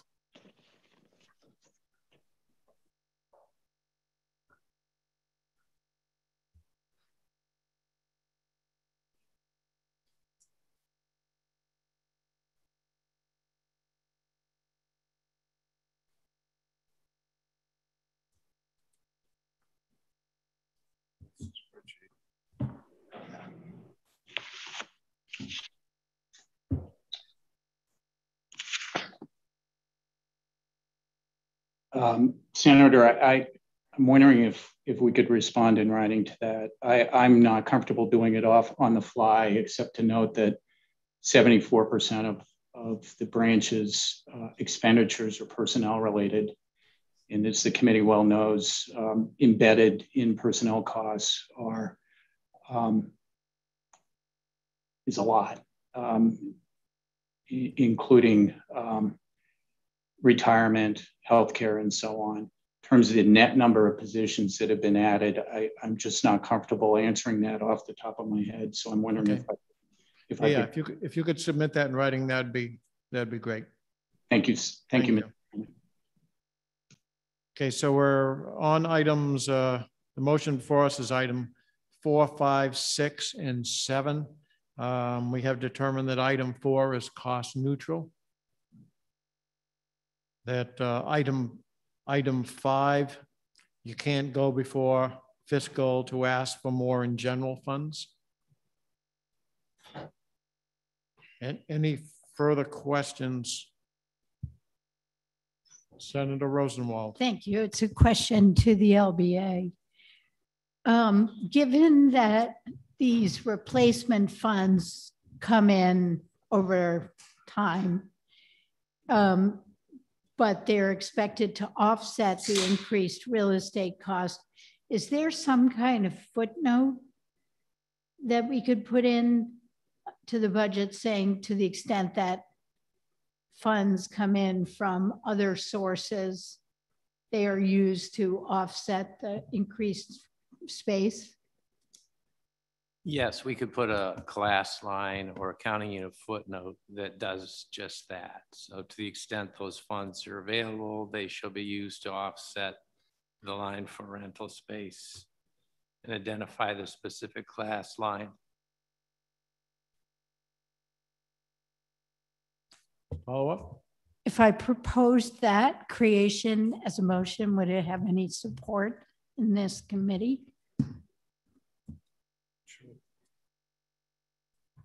I'd like to propose that. Okay. I'll Yeah, accept it as a friendly amendment to my 4, 5, 6, and 7. Yes, it's Yes. very friendly amendment. So it's a friendly amendment to Senator Morse's amendment. Thank you, Senator Morse. And who seconded that? Was it Senator Guido? You're okay with the second? Okay. Any further discussion? There being none, we'll call roll. Senator Morse. Yes. Senator Hennessy. Yes. Senator D'Alessandro. Yes. Senator Reagan. Senator Guido. Yes. Senator Rosenwald. Yes. And the chair votes yes. And items 4, 5, 6, and 7 are adopted, and the department will be sending us a letter explaining the reason for the growth. Any further action to be taken under the judicial branch? I'll move it as amended. Second. Okay, a motion by Senator Hennessy to move the House figures with amendments on the judicial branch, as seconded by Senator Rosenwald. Any further discussion? There being none, Senator Guido. I'm concerned about the 2 additional circuit court judges. I realize that's a significant expense. As I recall, in the testimony provided by the department, there's a huge backlog of cases, and that directly affects our constituents, businesses, people, etc. I'm wondering if the Chief Justice or someone of his staff could address that again for this body before we vote on it, if that's permissible. Chief Justice. Yes, thank you, Mr. Chairman, and thank you, Senator Guido, for the question. The basis for the request was that using the statutorily driven formula, the workload for the circuit court pre-pandemic justified 45 circuit judges. In this budget, there are 35 circuit judges which are funded. So there is a systemic issue with matching up workload with funded positions. On top of that, Senator, and this I think gets to your question, because of the pandemic and because of the modification of court operations that needed to take place, specifically suspending evidentiary hearings, which require in-person contact, there are pending 9,348 small claims cases that need to be heard, 917 other civil cases in the district division, 3,524 criminal cases that need to be heard in the district division. Plus, we are anticipating a large increase year over year in landlord-tenant cases, at least, according to Judge King, the administrative judge, 4,000 additional landlord-tenant cases year over year as the current moratoria expire. And then there has been also a backlog of domestic cases, and we expect an increased volume of 2,000 cases year over year. So that is the workload that is coming to the circuit court as a function of the pandemic, and that comes on top of the systemic mismatch between workload and the number of funded positions in that court. Thank you. Further questions?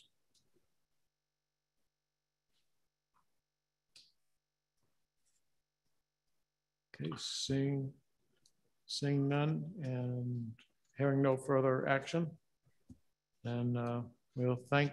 Would it be appropriate to amend at this time? If you want to do anything with items 1, 2, and 3, now would be the time to do it. I would move to add item 1. Okay, Senator Guido moves to adopt item 1. That's the additional of 2 circuit court judges. Is there a second? Second by Senator Reagan. Discussion. Senator Guido. Thank you, Mr. Chairman.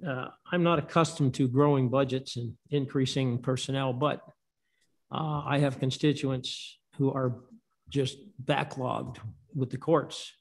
And if the statutory, the formulaic number is 45 and we have 35, and we got the thousands of cases backlogged, the judicial process, I think it's fair to our constituents, even if only for a couple of years, to finish this, or to deal with this backlog of cases, to appropriate the funds to put these two positions in place. And that's the reason for my motion. Thank you. Further discussion? Senator Rosenwald. Just a question. Do retired judges, are they currently sitting on circuit court cases? Yes, Senator. The circuit court is able to continue to function by sort of, using all available resources. So if there are retired judges who are below the mandatory constitutional age of 70, they can, under some limitations, sit and hear cases. The court also relies on masters to get through their workload, but both of those resources are reducing. Where there are judges who or retired judges and retired judicial officers who have told the court that they're no longer going to be available. So this sort of duct tape and bail wire approach is just not sustainable, and it's not going to work. And if I may, to Senator Guida's point, it is a real problem, and we certainly are hearing from your constituents about this. So I hope the committee acts favorably on it. It is really, really important to the people that we serve that we get judicial officers there and able to hear these cases on a timely basis. Thank you. Further discussion? I mean, I'm not familiar with the formula. I will say that we've dealt with formulas at the local level and determining how many police we should have in town, and it seems like the formula is better meant for a city than it is a town, because it would really give us an excess.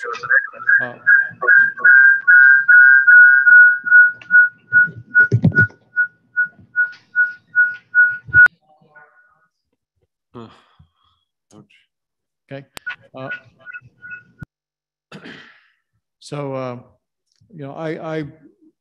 Plus I want to go back to, my question to the Chief Justice before. The judicial branch budget has grown considerably in the last 4 years, and it would seem as though that out of the $30 million in growth that they've had over the last 4 years, it seems though you should be able to find 1.3 million to take care of things. I would have a question, Chief Justice, is how big is the pool of retired judges that you can use?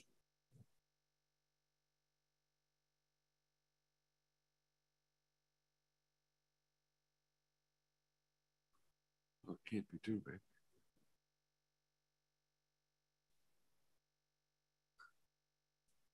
They retired something. Circuit Court now has 9 retired judges over the age of 70 serving as judicial referees.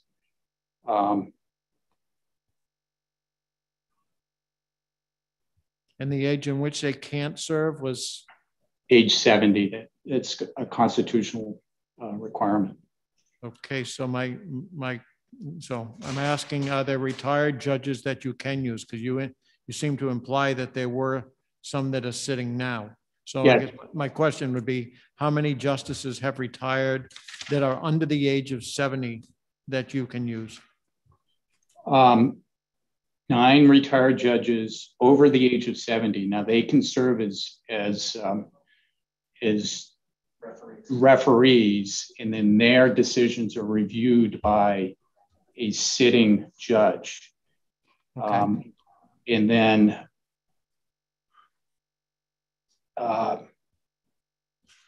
The other stopgap that's been used by the circuit court over the years are part-time judges.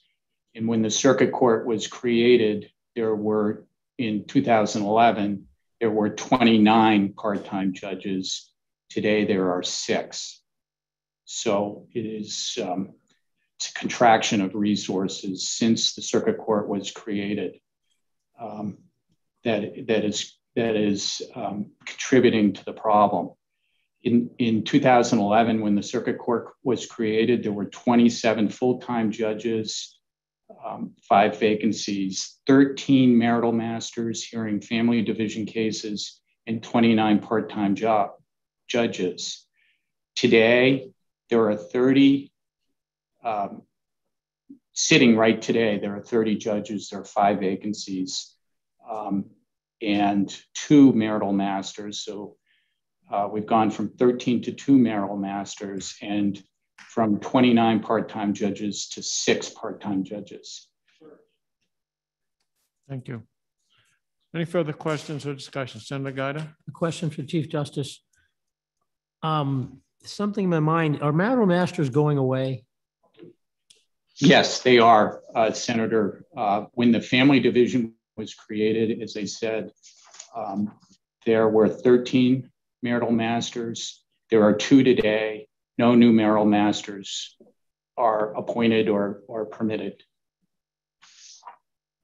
Thank you. Okay. Any further discussion? Seeing none, the motion before us is the adoption of item 1.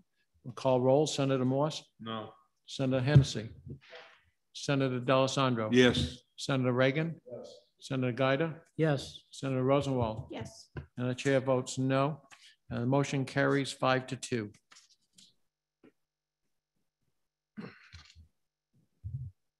Anything else to take action on? If not, I will accept a motion for the to adopt the House figures for the judicial branch with the amendments that have been passed. So moved. Moved by Senator Guida. Is there a second? Second by Senator D'Alessandro. Discussion? There being none, call roll. Senator Morse? No.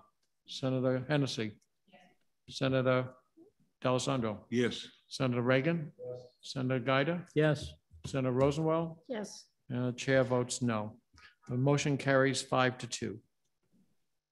Thank you very much, Chief Justice. Oh, and Mr. Chair, we'll get you that information in writing. I appreciate the committee's time. Thank you. Appreciate it. Thank you. Going on to the Department of Information Technology. Mr. Chair? Yes. Yeah, I just like to speak about the last vote we just took because we have 23 police officers being proposed in one of these budgets coming up that have to have in the state of New Hampshire, you know, to get up to full force. It's every department. And if we do this and we spend $1.3 million every time we're getting asked to increase things, we're going to be over the House's budget. And I can tell you what won't fly is going over the House's budget. I mean, it's not going to happen. And I just think the spend we just did was not necessary. Every one of us is struggling to meet our needs in our businesses and everything. And we're not increasing employees because we can't find them. And we just spent $1.2 million because of, let's go look at the study now. Has anybody got time to go do it? I mean, that proves out that we need 45 judges. I just think we got to be very careful on how we spend money. HHS is coming next week, which is going to be extremely difficult because you've already voted on a whole bunch of it. It's on the table in the Senate, and we're going to have to deal with that. And we just spent $1 million. So I think we have to be very careful here on how we build this budget. Senator D'Alessandro. Thank you, Mr. Chairman. I appreciate the words of the President of the Senate. But if you can't get justice, what kind of society are we running? And we know, I know, the district court in Manchester is loaded. The Superior Court, Hillsborough County North, is loaded. People need to get justice. You can't wait years for a trial. You just can't wait years. That isn't justice.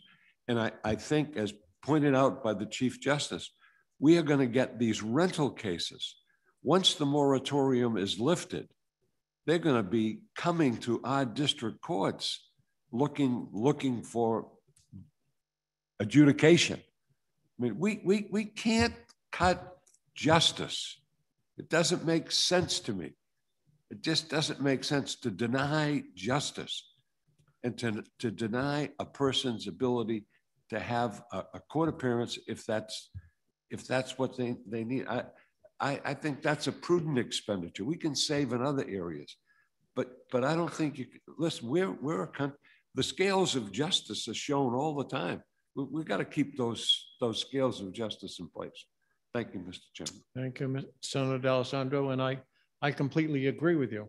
Where I will respectfully disagree is that I don't see us cutting anything. I've seen $30.7 million increase in 4 years. So I think we have added to that. When we look and see that what rate people are getting for raises and businesses are struggling to make, and that the growth out there is 4.3%, you're 4 times the amount that CPI and population growth is going. So that's where I'm coming from. So, all right, we'll go on to the Department of Information Technology. Good afternoon. If I may, Mr. Chairman. Sorry, excuse me, Senator Guida. Yeah, I would like to comment on this last discussion. Senator Guida. Thank you. As I said, I'm not known for increasing budgets, but I am known for caring for my constituents. There is a tremendous backlog of court cases, and I'm hearing that from every court, from every judge, and from many of my citizens. We're here to serve those citizens. We will cut taxes, and we can afford to cut the taxes. We cannot afford to cut the budget of an essential component of life in this state and in this country, and that's the justice system.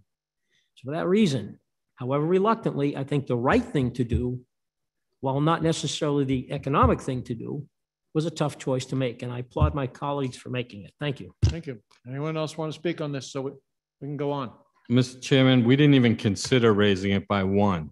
So I don't think we did our homework on this one. I have no idea what's truly needed. Could we have cut everything below 4, 5, 6, and 7 and not done those? I mean, if the justices were the most important part, so I don't agree. And, I probably am one of those that could use the system just as well as anyone else in the state of New Hampshire. But, I just don't know. We just approved a $1.3 million number with, I don't know, the House didn't approve it. So I don't know where we're going in the Senate, jumping that high. It just doesn't, to me, no, it's not acceptable. And I just think you got to be real careful. The first session we went and we increased this budget by 2.8 million. What are we going to increase it by today? I mean, I don't hear cuts. I don't hear any. So I don't see the need that we had to jump to 2. I don't think we had to jump by any, but, in any case, on DOIT, I think it's one of the budgets we should hold because I'm not sure we're going to be ready for it, but that's where we are. There looks like there are some sections of that we could probably address because they're integrated into just all the other departments. There's some areas you may want to hold on this. So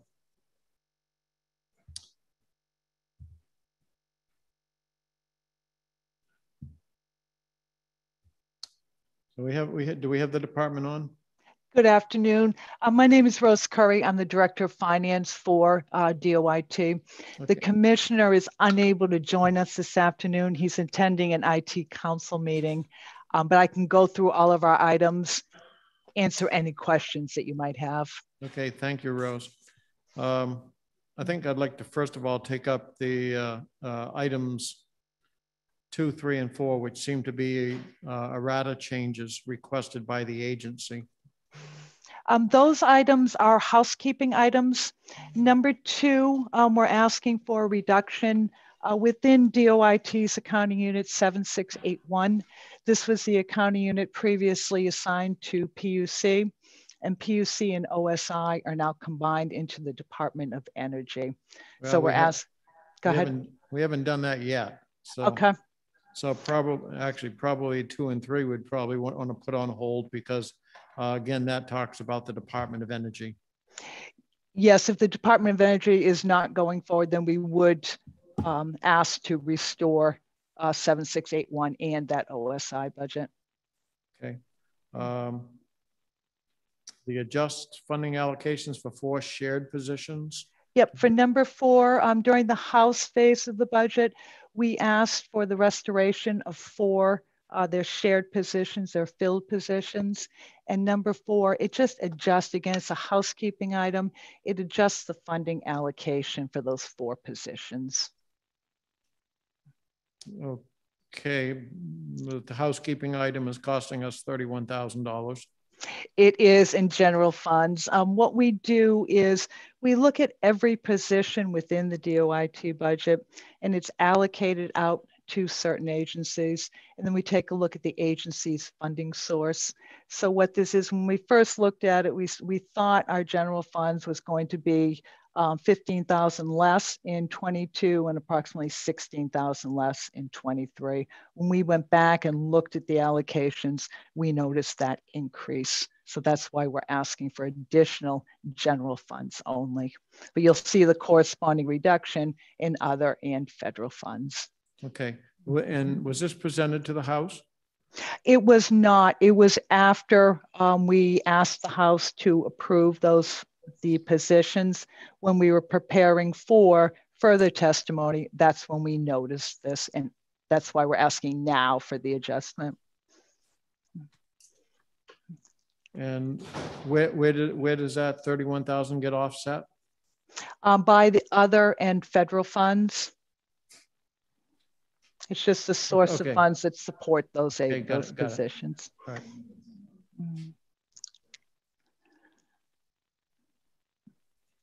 Does anyone wish to take any action?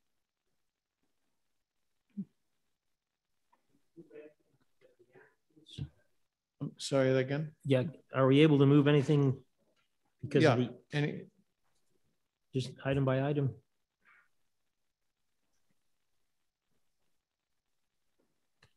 Senator Morse, did you wish to wait on the whole department? Well, I just think we can get through other budgets today, and that's why. Okay. I don't, if there's no objection from anyone, I don't mind putting this off, and we'll continue in more depth. And probably once we get through the others, we'll have a better idea of where IT interacts with it too. All right, I guess we're gonna, Rose, I guess we're gonna put this off for today. Okay. And I thank you for coming on this afternoon though. Sure, thank you. Thank you. Department of Corrections.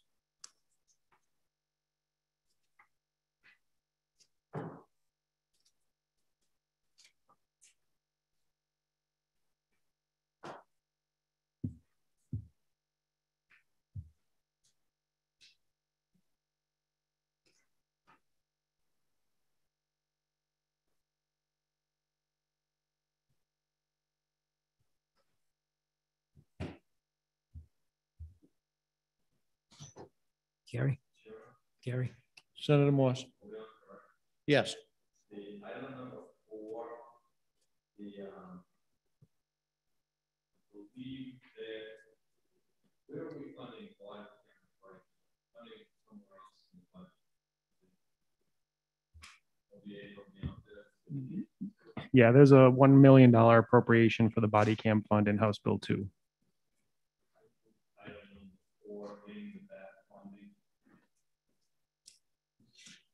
I'm sorry, you move item 4 with what? Move it into, do you know what line it is in HB2?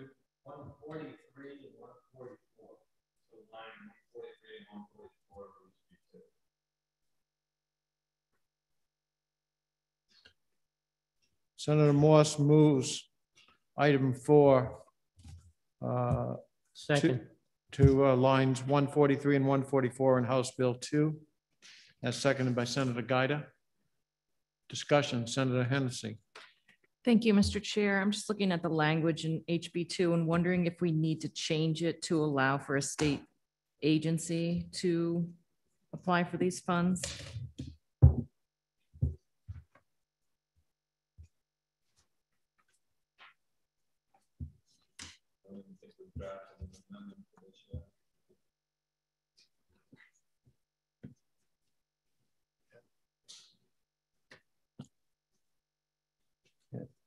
So currently the House Bill 2 language is limited to local law enforcement agencies for matching grants. So if the intent is to allow for corrections to access this fund, we would make an amendment to this section when we get to probably safety's budget when we talk about that.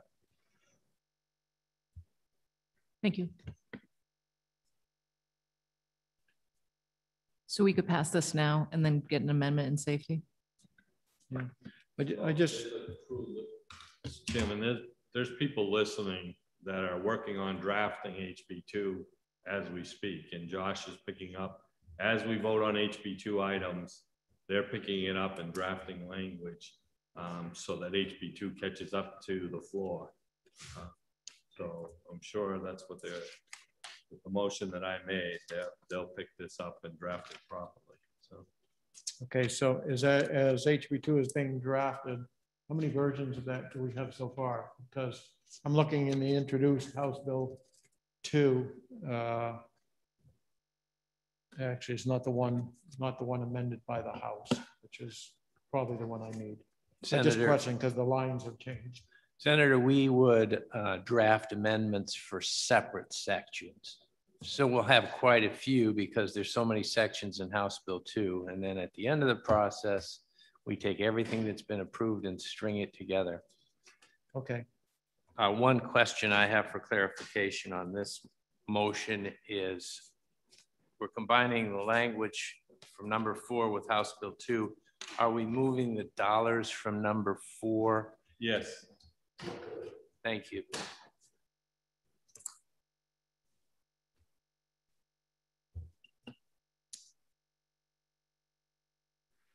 Okay, any further questions?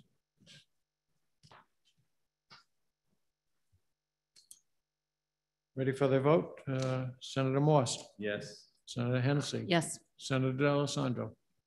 We're voting on moving item number 4, which is the body-worn cameras for corrections and probation and parole officers into line 143 and 144 in House Bill 2, which has to do with the body cameras. Yes. Senator Reagan. Thank you. Senator Gaida. Yes. Senator Rosenwald. Yes. And the chair votes yes. Motion carries. Anything else, Senator Rosenwald? Thank you. I'd like to move item number 1, fund the 6 existing unfunded teacher positions. Okay. Senator Rosenwald moves item number 1. Is there a second? Second. Second by Senator D'Alessandro. Discussion. Senator Rosenwald. Thank you. I recently got some information from the commissioner on the number of inmates who are working on their high school diploma. And as of May 1st, just a couple of weeks ago, there were over 1,000 inmates who were seeking that. And I think we should remember that these inmates are going to get out and they need to be able to find jobs and be productive returning citizens. I think a good teacher can change a person's life. I know not all of these positions are filled, but 2 of them are. If we don't fund these positions, will be reducing the educational services that people who are going to come back to our communities have access to. So I hope you will join me in restoring the funding for these 6 existing teachers. Thank you. Further discussion. Senator Hennessy. Thank you. This question is for the commissioner. Good afternoon. For the record, Helen Hanks, Commissioner of the Department of Corrections, available certainly to answer questions and first appreciate Senator Morse's motion. It was one of the items I had hoped the Senate Finance would support, and Senate Bill 96 was an area we tried to do that on earlier. So I really appreciate the acknowledgement. Thank you. Good to see you. I have a question for you on the education piece of things. Are there any programs where you work with the community college system or VLACs where you wouldn't need to hire your own educators, where you could piggyback on either virtually or adjunctly through other resources the state already has? Thank you, Senator Hennessy. We do that now, minus VLACs. We are working toward learning through reaching out to VLACs how we can use that, I'll call it application technology in a corrections system. Some of what we would need to accomplish as an agency is increasing our bandwidth and IT infrastructure, but we are in that process and started that on the House side. I don't have any finality to a phased in plan with VLACs, but the current complement of educators in our system teach across facilities and work not just on the high school diploma, they work on the high set, they work on career technical education, and we currently collaborate with NHTI and other associates, bachelor's, and master's degree programs. Thank you. Further questions? Was this presented to the House? Yes, we requested the House restore all funding to our existing education and vocational program. At the time, they moved as far as they did, and certainly acknowledging that the Senate would have an opportunity to continue to look at the state's revenues and other finances to determine if the restoration of these existing positions was in that funding line. I would like to add, we also run a commercial driver's license program and work on employment connectivity. These positions that are currently unfunded, we did have people resign in fear of not having a job come June 30. So 2 are currently filled, and we would like to continue to map to employment opportunities that are beyond minimum wage so that the people would have more success when returned to the community. Okay. Further discussion. Motion before us is to fund 6 existing unfunded education positions.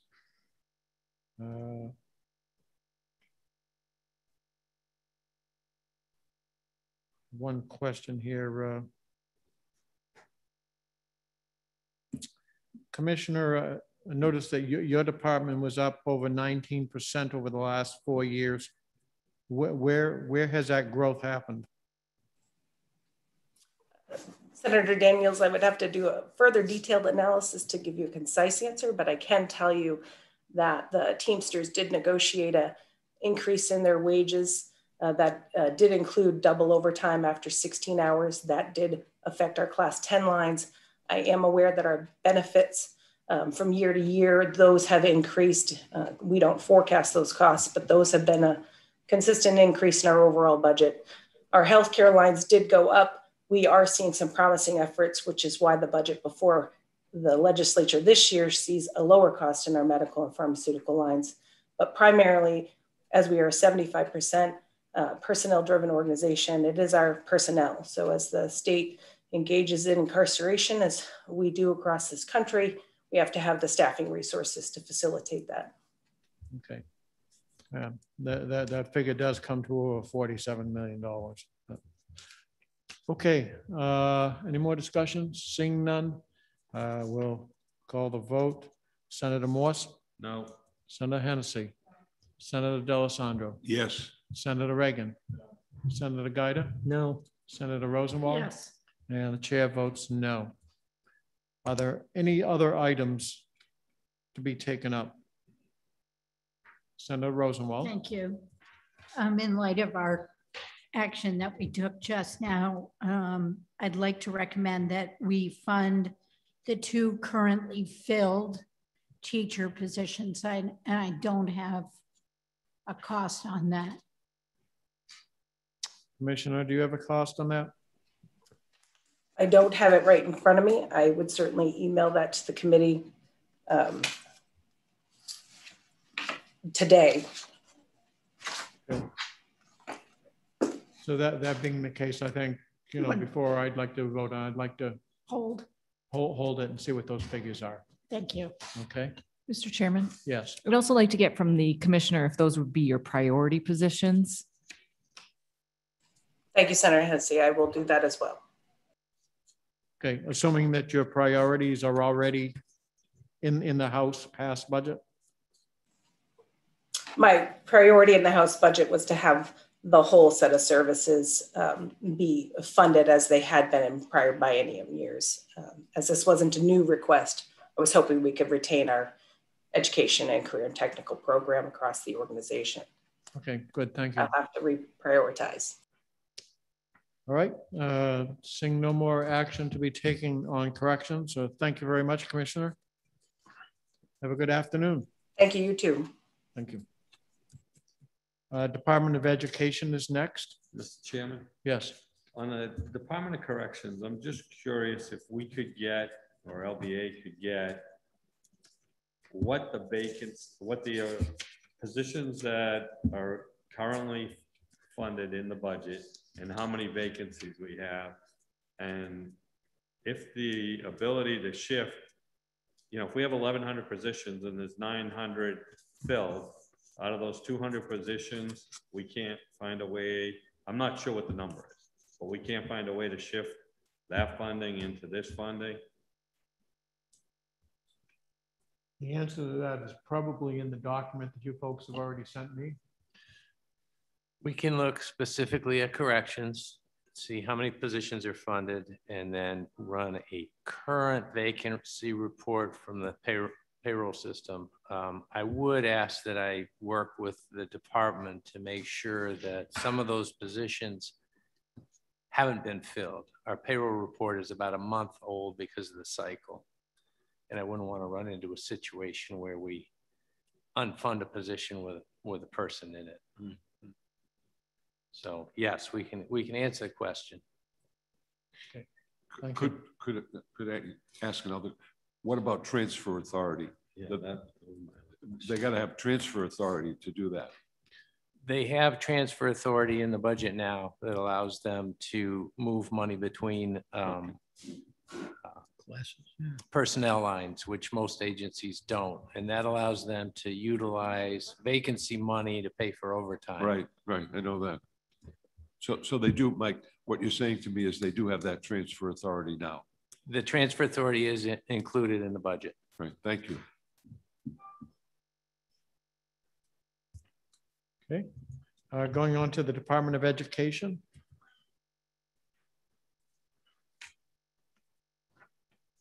Mr. Chairman? Senator Morse. Can we ask LBA or the department on items 4, 5, 6, and 7, are those items that can be brought to fiscal?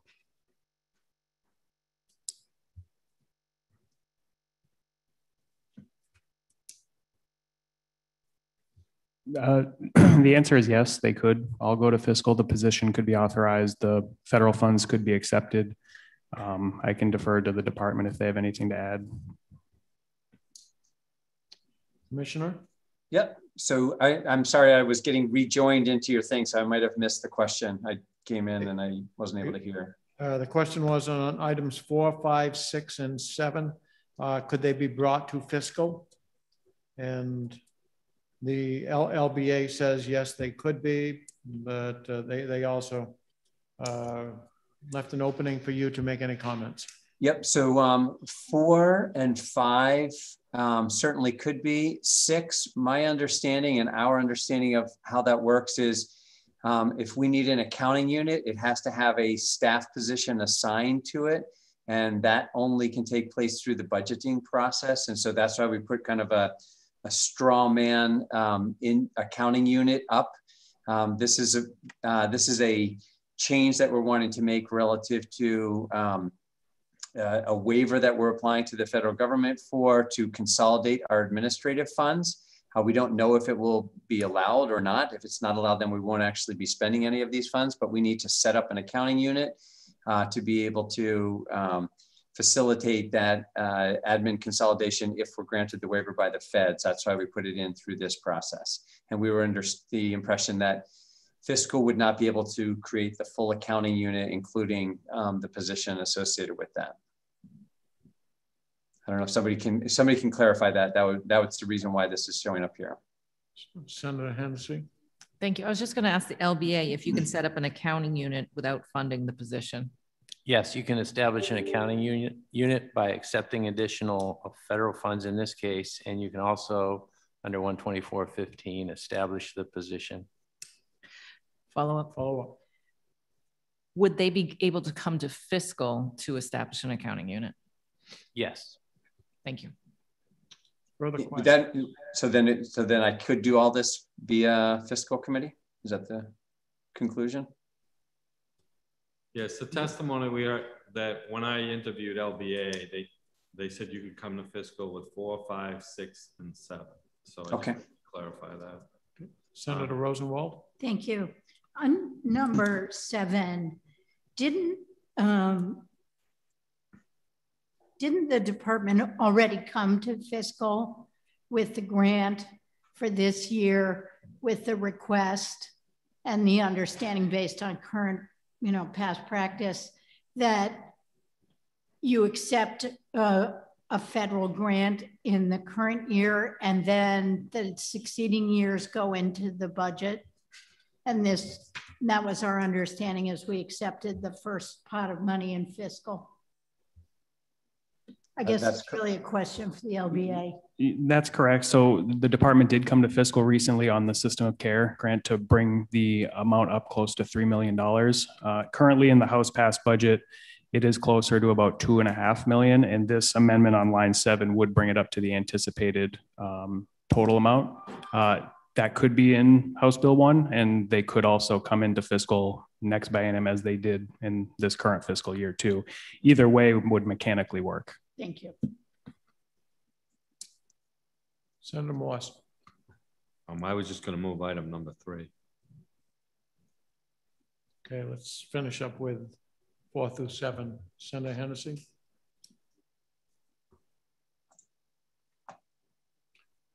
Okay, let's bring, since Senator Reagan isn't here right now, why don't we recognize Senator Morse to talk about item 3? Oh, I think the testimony we heard when they were presenting was they tried to put this position out at the current pay grade and it didn't draw anyone. And this is the pay grade they believe they have to be at to get a candidate. That's correct. And there's a technical problem on this item. It says Administrator 1, it was an Administrator 2 to an Administrator 3. So. LBA, did you get that? Could the commissioner repeat that? I'm sorry. Sure. On item 1, it says request an increase budgeted Administrator 1 position to Administrator 3. It's actually going from Administrator 2 to Administrator 3, I believe. And Tammy's probably online and can clarify that if I have made an error, but I believe so. No, I think that's correct. And I think the dollars do represent the Administrator 2 to 3 change. Thank you. Second. I don't know if Senator Reagan is left. He's left for the day. Thank you. All right, so let's go back to, I think there was a motion by Senator Morse to approve items 4 through 7. Do you want to amend that to go 3? No, I was suggesting 4 through 7 go to fiscal. I'm sorry, yes. Item 3, I would. 4 through 7 will be taken care of by fiscal, through fiscal. So Senator Morse is moving item 3. Second. That's seconded by Senator Guida. Discussion? There being none, call roll. Senator Morse. Yes. Senator Hennessy. Yes. Senator D'Alessandro. Yes. Senator Gaida. Yes. Senator Rosenwald. Yes. Chair votes yes. Item number 3 has been accepted. Senator Morse, can I, or Senator Daniels, may I ask one more thing? And Tammy's online. I don't know if she can be brought into the meeting. She sent me a text. So, and I just want to clarify relative to item number 6, are we able in fiscal to create class 10? Because that would be needed for that budget. To establish a position through fiscal committee, it would go into a class 59 full-time temporary position. And then in the next budget, it would be requested as a conversion to make it a permanent position. So in fact, so Tammy, I see Tammy's online. Tammy, do you want to comment on that? Yeah, so what we would hope to do is take some permanent positions that we currently have now that are already funded with these federal funds. And by creating this accounting unit, we would be consolidating our admin funds that are federal funds, and we would be moving those administrative positions into this consolidated accounting unit. And the only way that we can move those classified positions is to have a class 10 already established, which is why we were bringing it before the budget. What would happen would be if we were to, this was just to establish the budget for now. And then if we actually were able to do this consolidation, we would then be becoming before the fiscal committee to increase the dollar amount by that consolidated amount and to move those positions into that account. So it's not a new position? Correct. We're not asking for a new position. We're really just trying to create an accounting unit as a placeholder so that if we get the federal waiver approval to do consolidated admin, we would have an accounting unit that would facilitate our ability to do that. So we do not need a new position. So if it's not a new position, it's an existing position, then Tammy is correct that you couldn't establish a class 10 through fiscal committee. That is, it could not. Correct. Okay. Mr. Chair, could I ask a question of the department? Tammy, did I miss a reduction or a move from the existing class 10? Because I think the request we got was only to make an add. There was no offsetting reduction elsewhere in a class 10. So what I did was I did move a position from a currently title funded accounting unit into this new one. Maybe I didn't relay that to you correctly.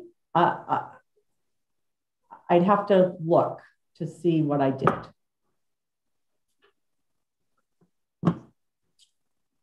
Can I have like 5 minutes? You can do it on Monday. Sure. Well, 2 minutes, you know, well, you know.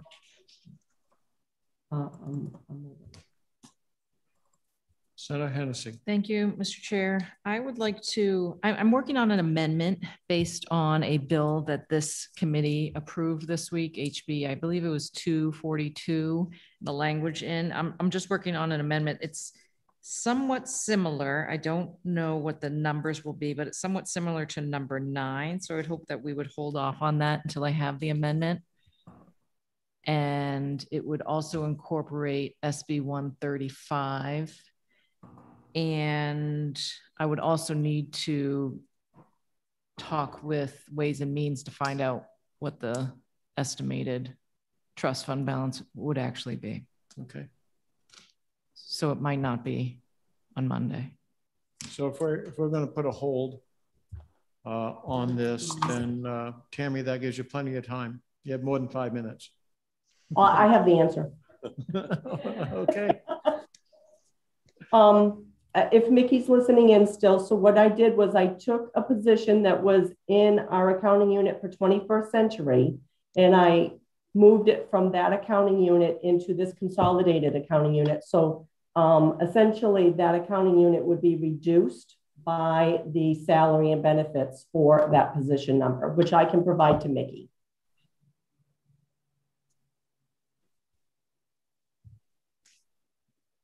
Okay, so with all that, yeah, I believe what the commissioner was saying is he felt that they needed to, that we needed to vote this in to allow the creation of that class 10.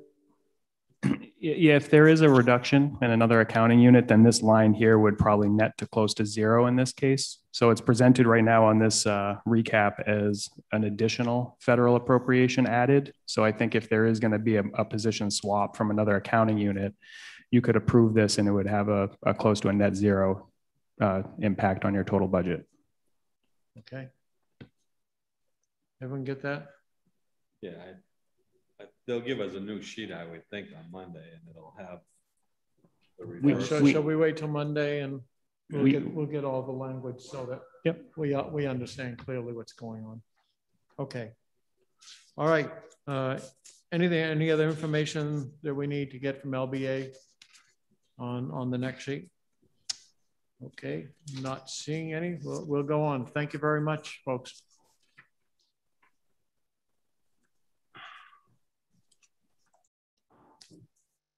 Department of Environmental Services.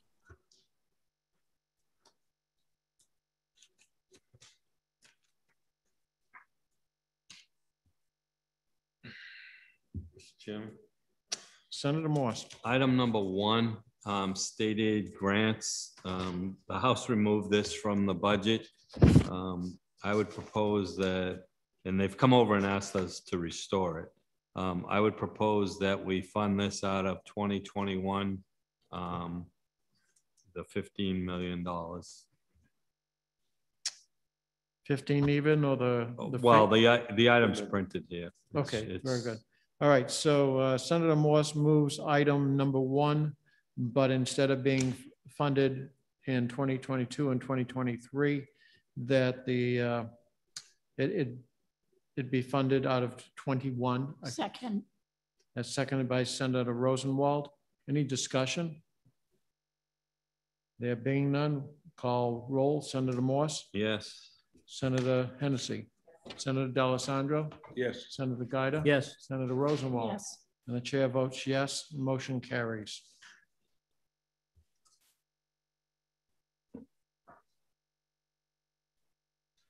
Okay.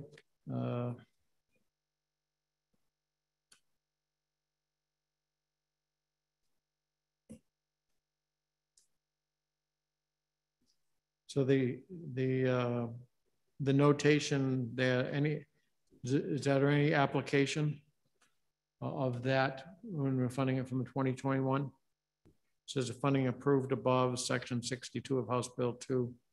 Yeah, this will all get drafted. I mean, asking LBA now, this will all get drafted and end up in HB2. Okay. So you'll see this appropriation in HB2 and it'll refer back to 2021 as the funding source. So, okay. We have that, that's referred to on the bottom of the page, and the amendment itself is on page 16.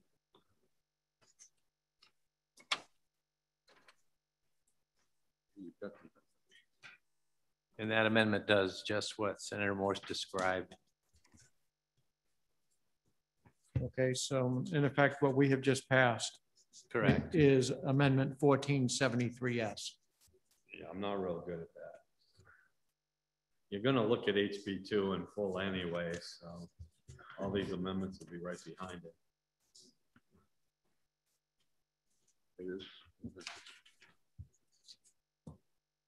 Anything else from the list that anyone wishes to take up?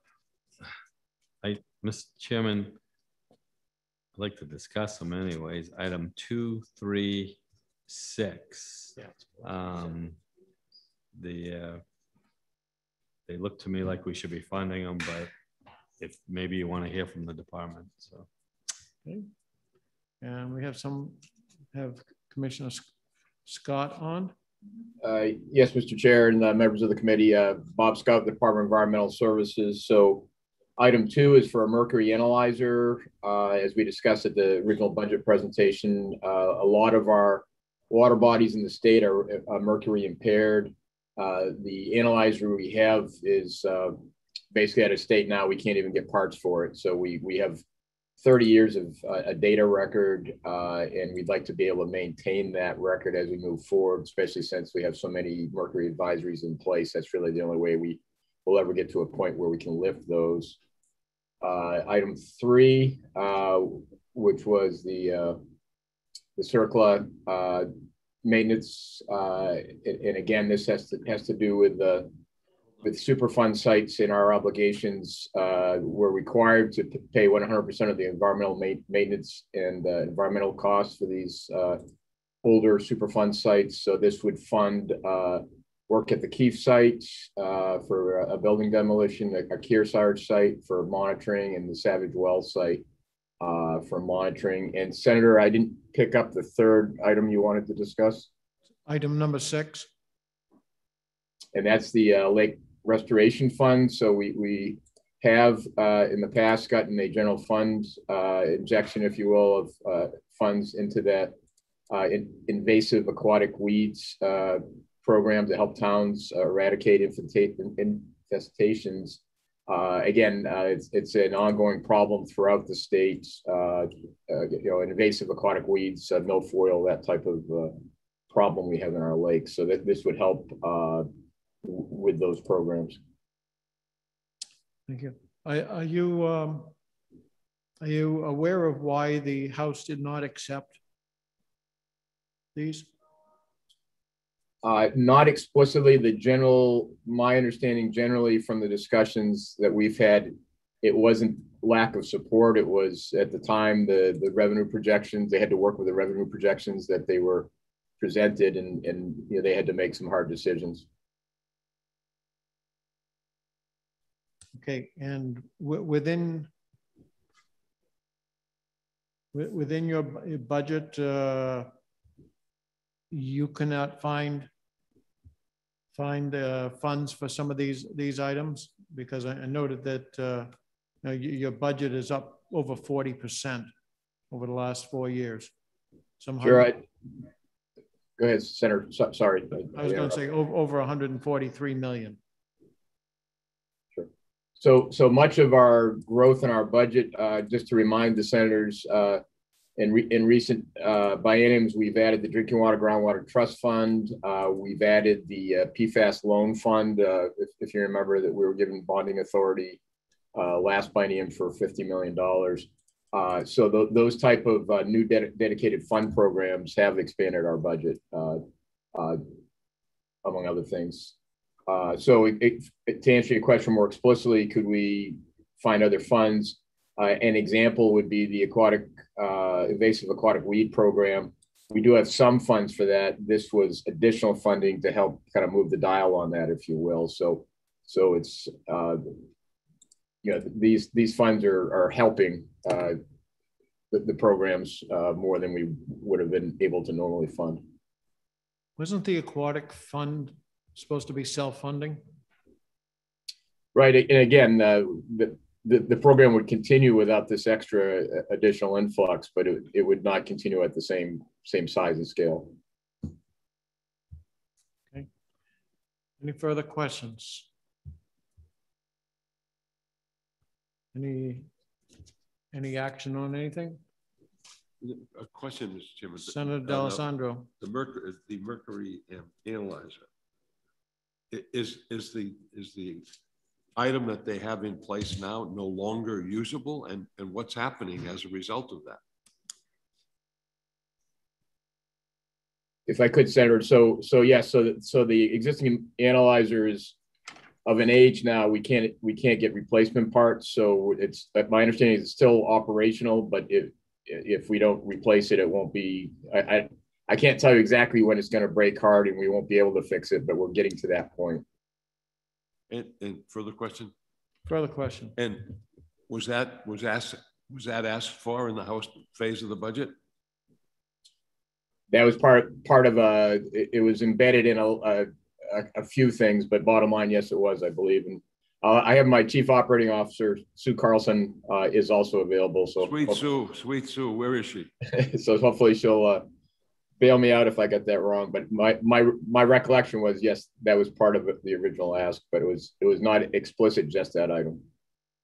Senator D'Alessandro, yes, it was actually part of a capital budget request item that we had that was not approved. We asked for it in the House phase, and we are asking for it in the Senate phase so that we can get this very old piece of equipment replaced. Thank you, Sue. Thank you, Mr. Chair. Thank you. And in the capital budget, isn't there a $75,000 threshold? No, sir, it's a $50,000 threshold. Okay, 50, thank you.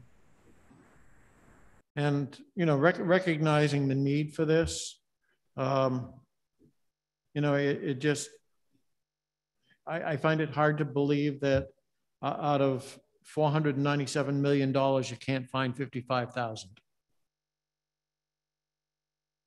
Senator, may I? What is happening is these items can only be bought with our general funds, and our general funds are quite limited. We do have a bigger budget, but unfortunately, most of these funds are dedicated for very specific purposes, like the trust fund or the PFAS fund or MTBE. And the use of those funds are closely monitored to ensure that we only spend it on things that are related to those programs. So we are limited into the flexibility of using those funds for things like replacing the mercury analyzer. Okay, thank you. Senator Gaida. Thank you, Mr. Chairman. A couple of questions. Item 7, I see state air permits being shifted from other to general fund to the tune of $1 million. What caused that shift, and is it necessary? Well, thank you, Senator. So again, what this is funding meant to, and it's in the current biennium we're in has funds to do the same things. The general fund infusion, it was meant to help mitigate the amount of fee, the cost per ton, if you will, for emissions fee that's needed. So this $500,000 per year would eliminate the need to raise the per ton fee by $71. So there are emission-based fees; they are paid. This is just basically to help offset the cost to the regulated community. Follow up. Yeah. So I worked with the director of the Air Division a few years back to change the fee structure. What's the status of that fee structure at this time, Bob? Can you? And I'm concerned that the general fund shouldn't continue to fund that. It was meant as a one-time help to transition, not to become a permanent fixture on the general fund. So. Sure. Thank you, Senator. So first of all comment that the work you all did, I think was very helpful. We in that iteration, we went from more traditional, if you will, the National Ambient Air Quality Standard, SOx, NOx, particulate matter, the more traditional pollutants cost per ton.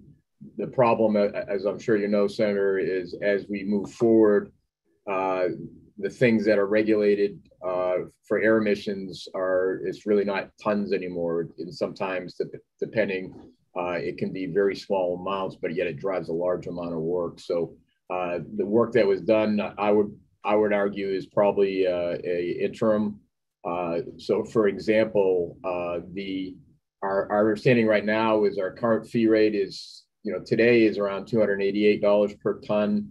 We're expecting closer to $325 per ton next year as our base, based assuming this things move forward as we expect. And most of that is due to the power plants, the reduced emissions from the power plants. So, the long answer to say, I think there's probably another iteration will be needed to look at the work that is being driven less than by these emissions, less so the amount of emissions, if that makes sense. Follow up. So with the reduction in the number of emitters, would that not necessitate or facilitate a reduction in the number of inspectors, the number of personnel? I would love to believe that. The problem is, Senator, the regular, I'll give it an example, PFAS, right? So we have something that's, when we hit groundwater, we're talking parts per trillion. The air emissions that, you know, we've now seen have caused some of those issues are, we're talking pounds. But it drives a huge amount of workload. We have many examples of that type of thing, whether it's air toxics, et cetera. So the problem is, as the science progresses, we're finding our workload is not decreasing, even though the amount the mass coming out of stacks is decreasing, which is a great thing. Don't misunderstand me, but I think another iteration eventually of that fee structure is going to have to change to reflect that. So short answer is no, we're not seeing the workload be reduced because of that. Further questions, Senator Morse.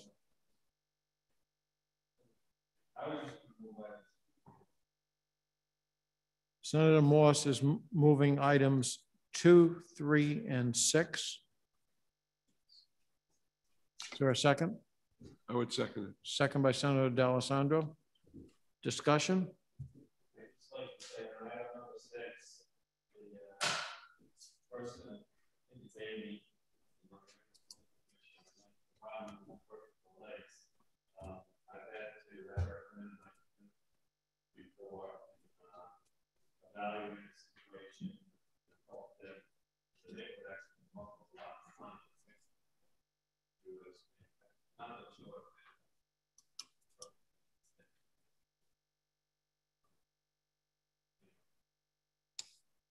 Further discussion? Seeing none, we'll call roll. Senator Morse? Yes. Senator Hennessy? Yes. Senator D'Alessandro? Yes. Senator Gaida? Yes. Senator Rosenwald? Yes. And the chair votes no. And the motion carries 5-1.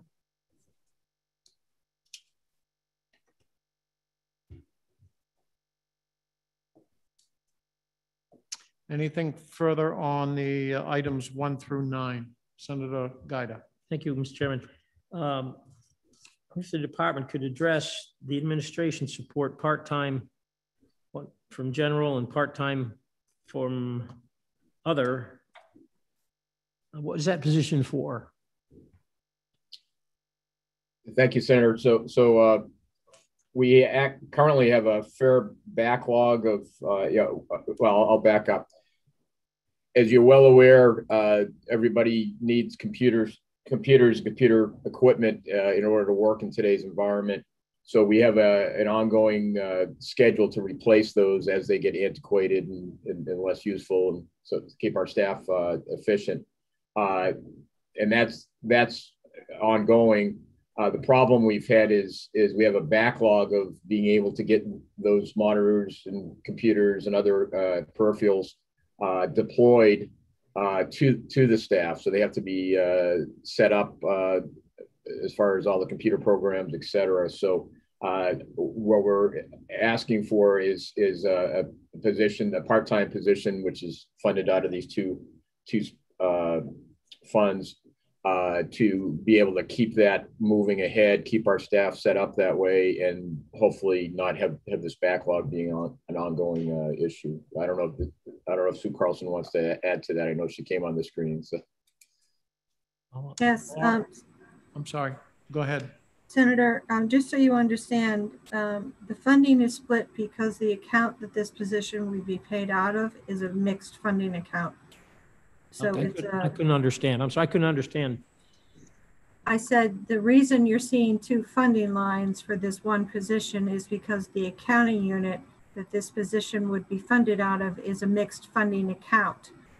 So it's a 47-53 split funding. That's why you're seeing two lines on there. Senator Gaida? Is there any reason that it couldn't be fully funded out of other?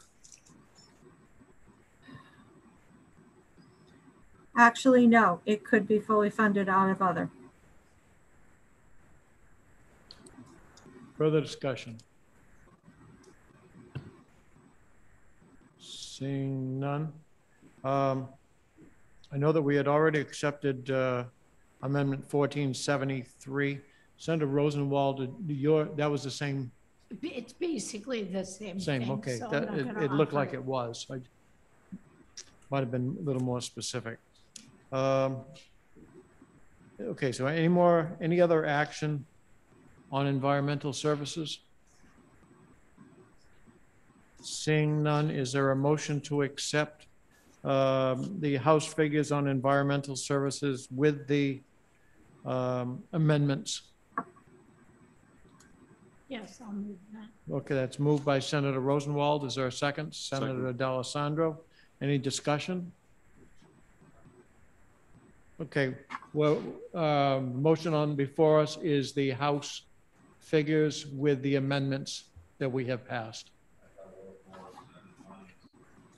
No, she left that to you. I let you do that. That's in your court. That's in your court, Morse.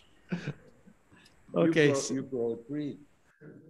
Seeing no further discussion, we'll call roll. Senator Morse? Yes. Senator Hennessy? Yes. Senator D'Alessandro? Yes. Senator Gaida? Yes. Senator Rosenwald? Yes. And the chair votes yes. Motion carries. Okay. I think we're going to call it a day at that. Just briefly. We still have left the Department of Energy, which we have to have a discussion on whether we will create that or not. Office of Strategic Planning, Public Utilities Commission, University, and the Community College System. Those are all things that they're talking about merging together in various forms. So with that, we'll take up that, probably start with that on Monday, and then go into Health and Human Services from there. Starting at 7 p.m., going to 7 a.m., yes. No, I think we are meeting at 1 o'clock, I believe, on Monday. Not 8 a.m. on Wednesday.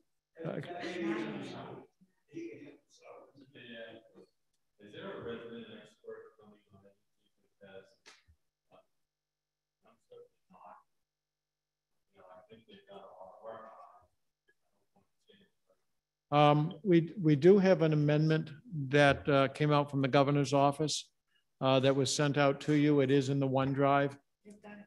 They've got it now.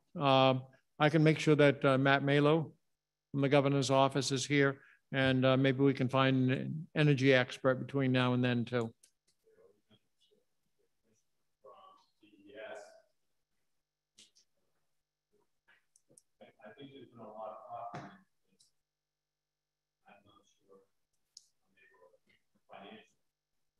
Okay, I would agree. So with that, I'll take a motion to adjourn.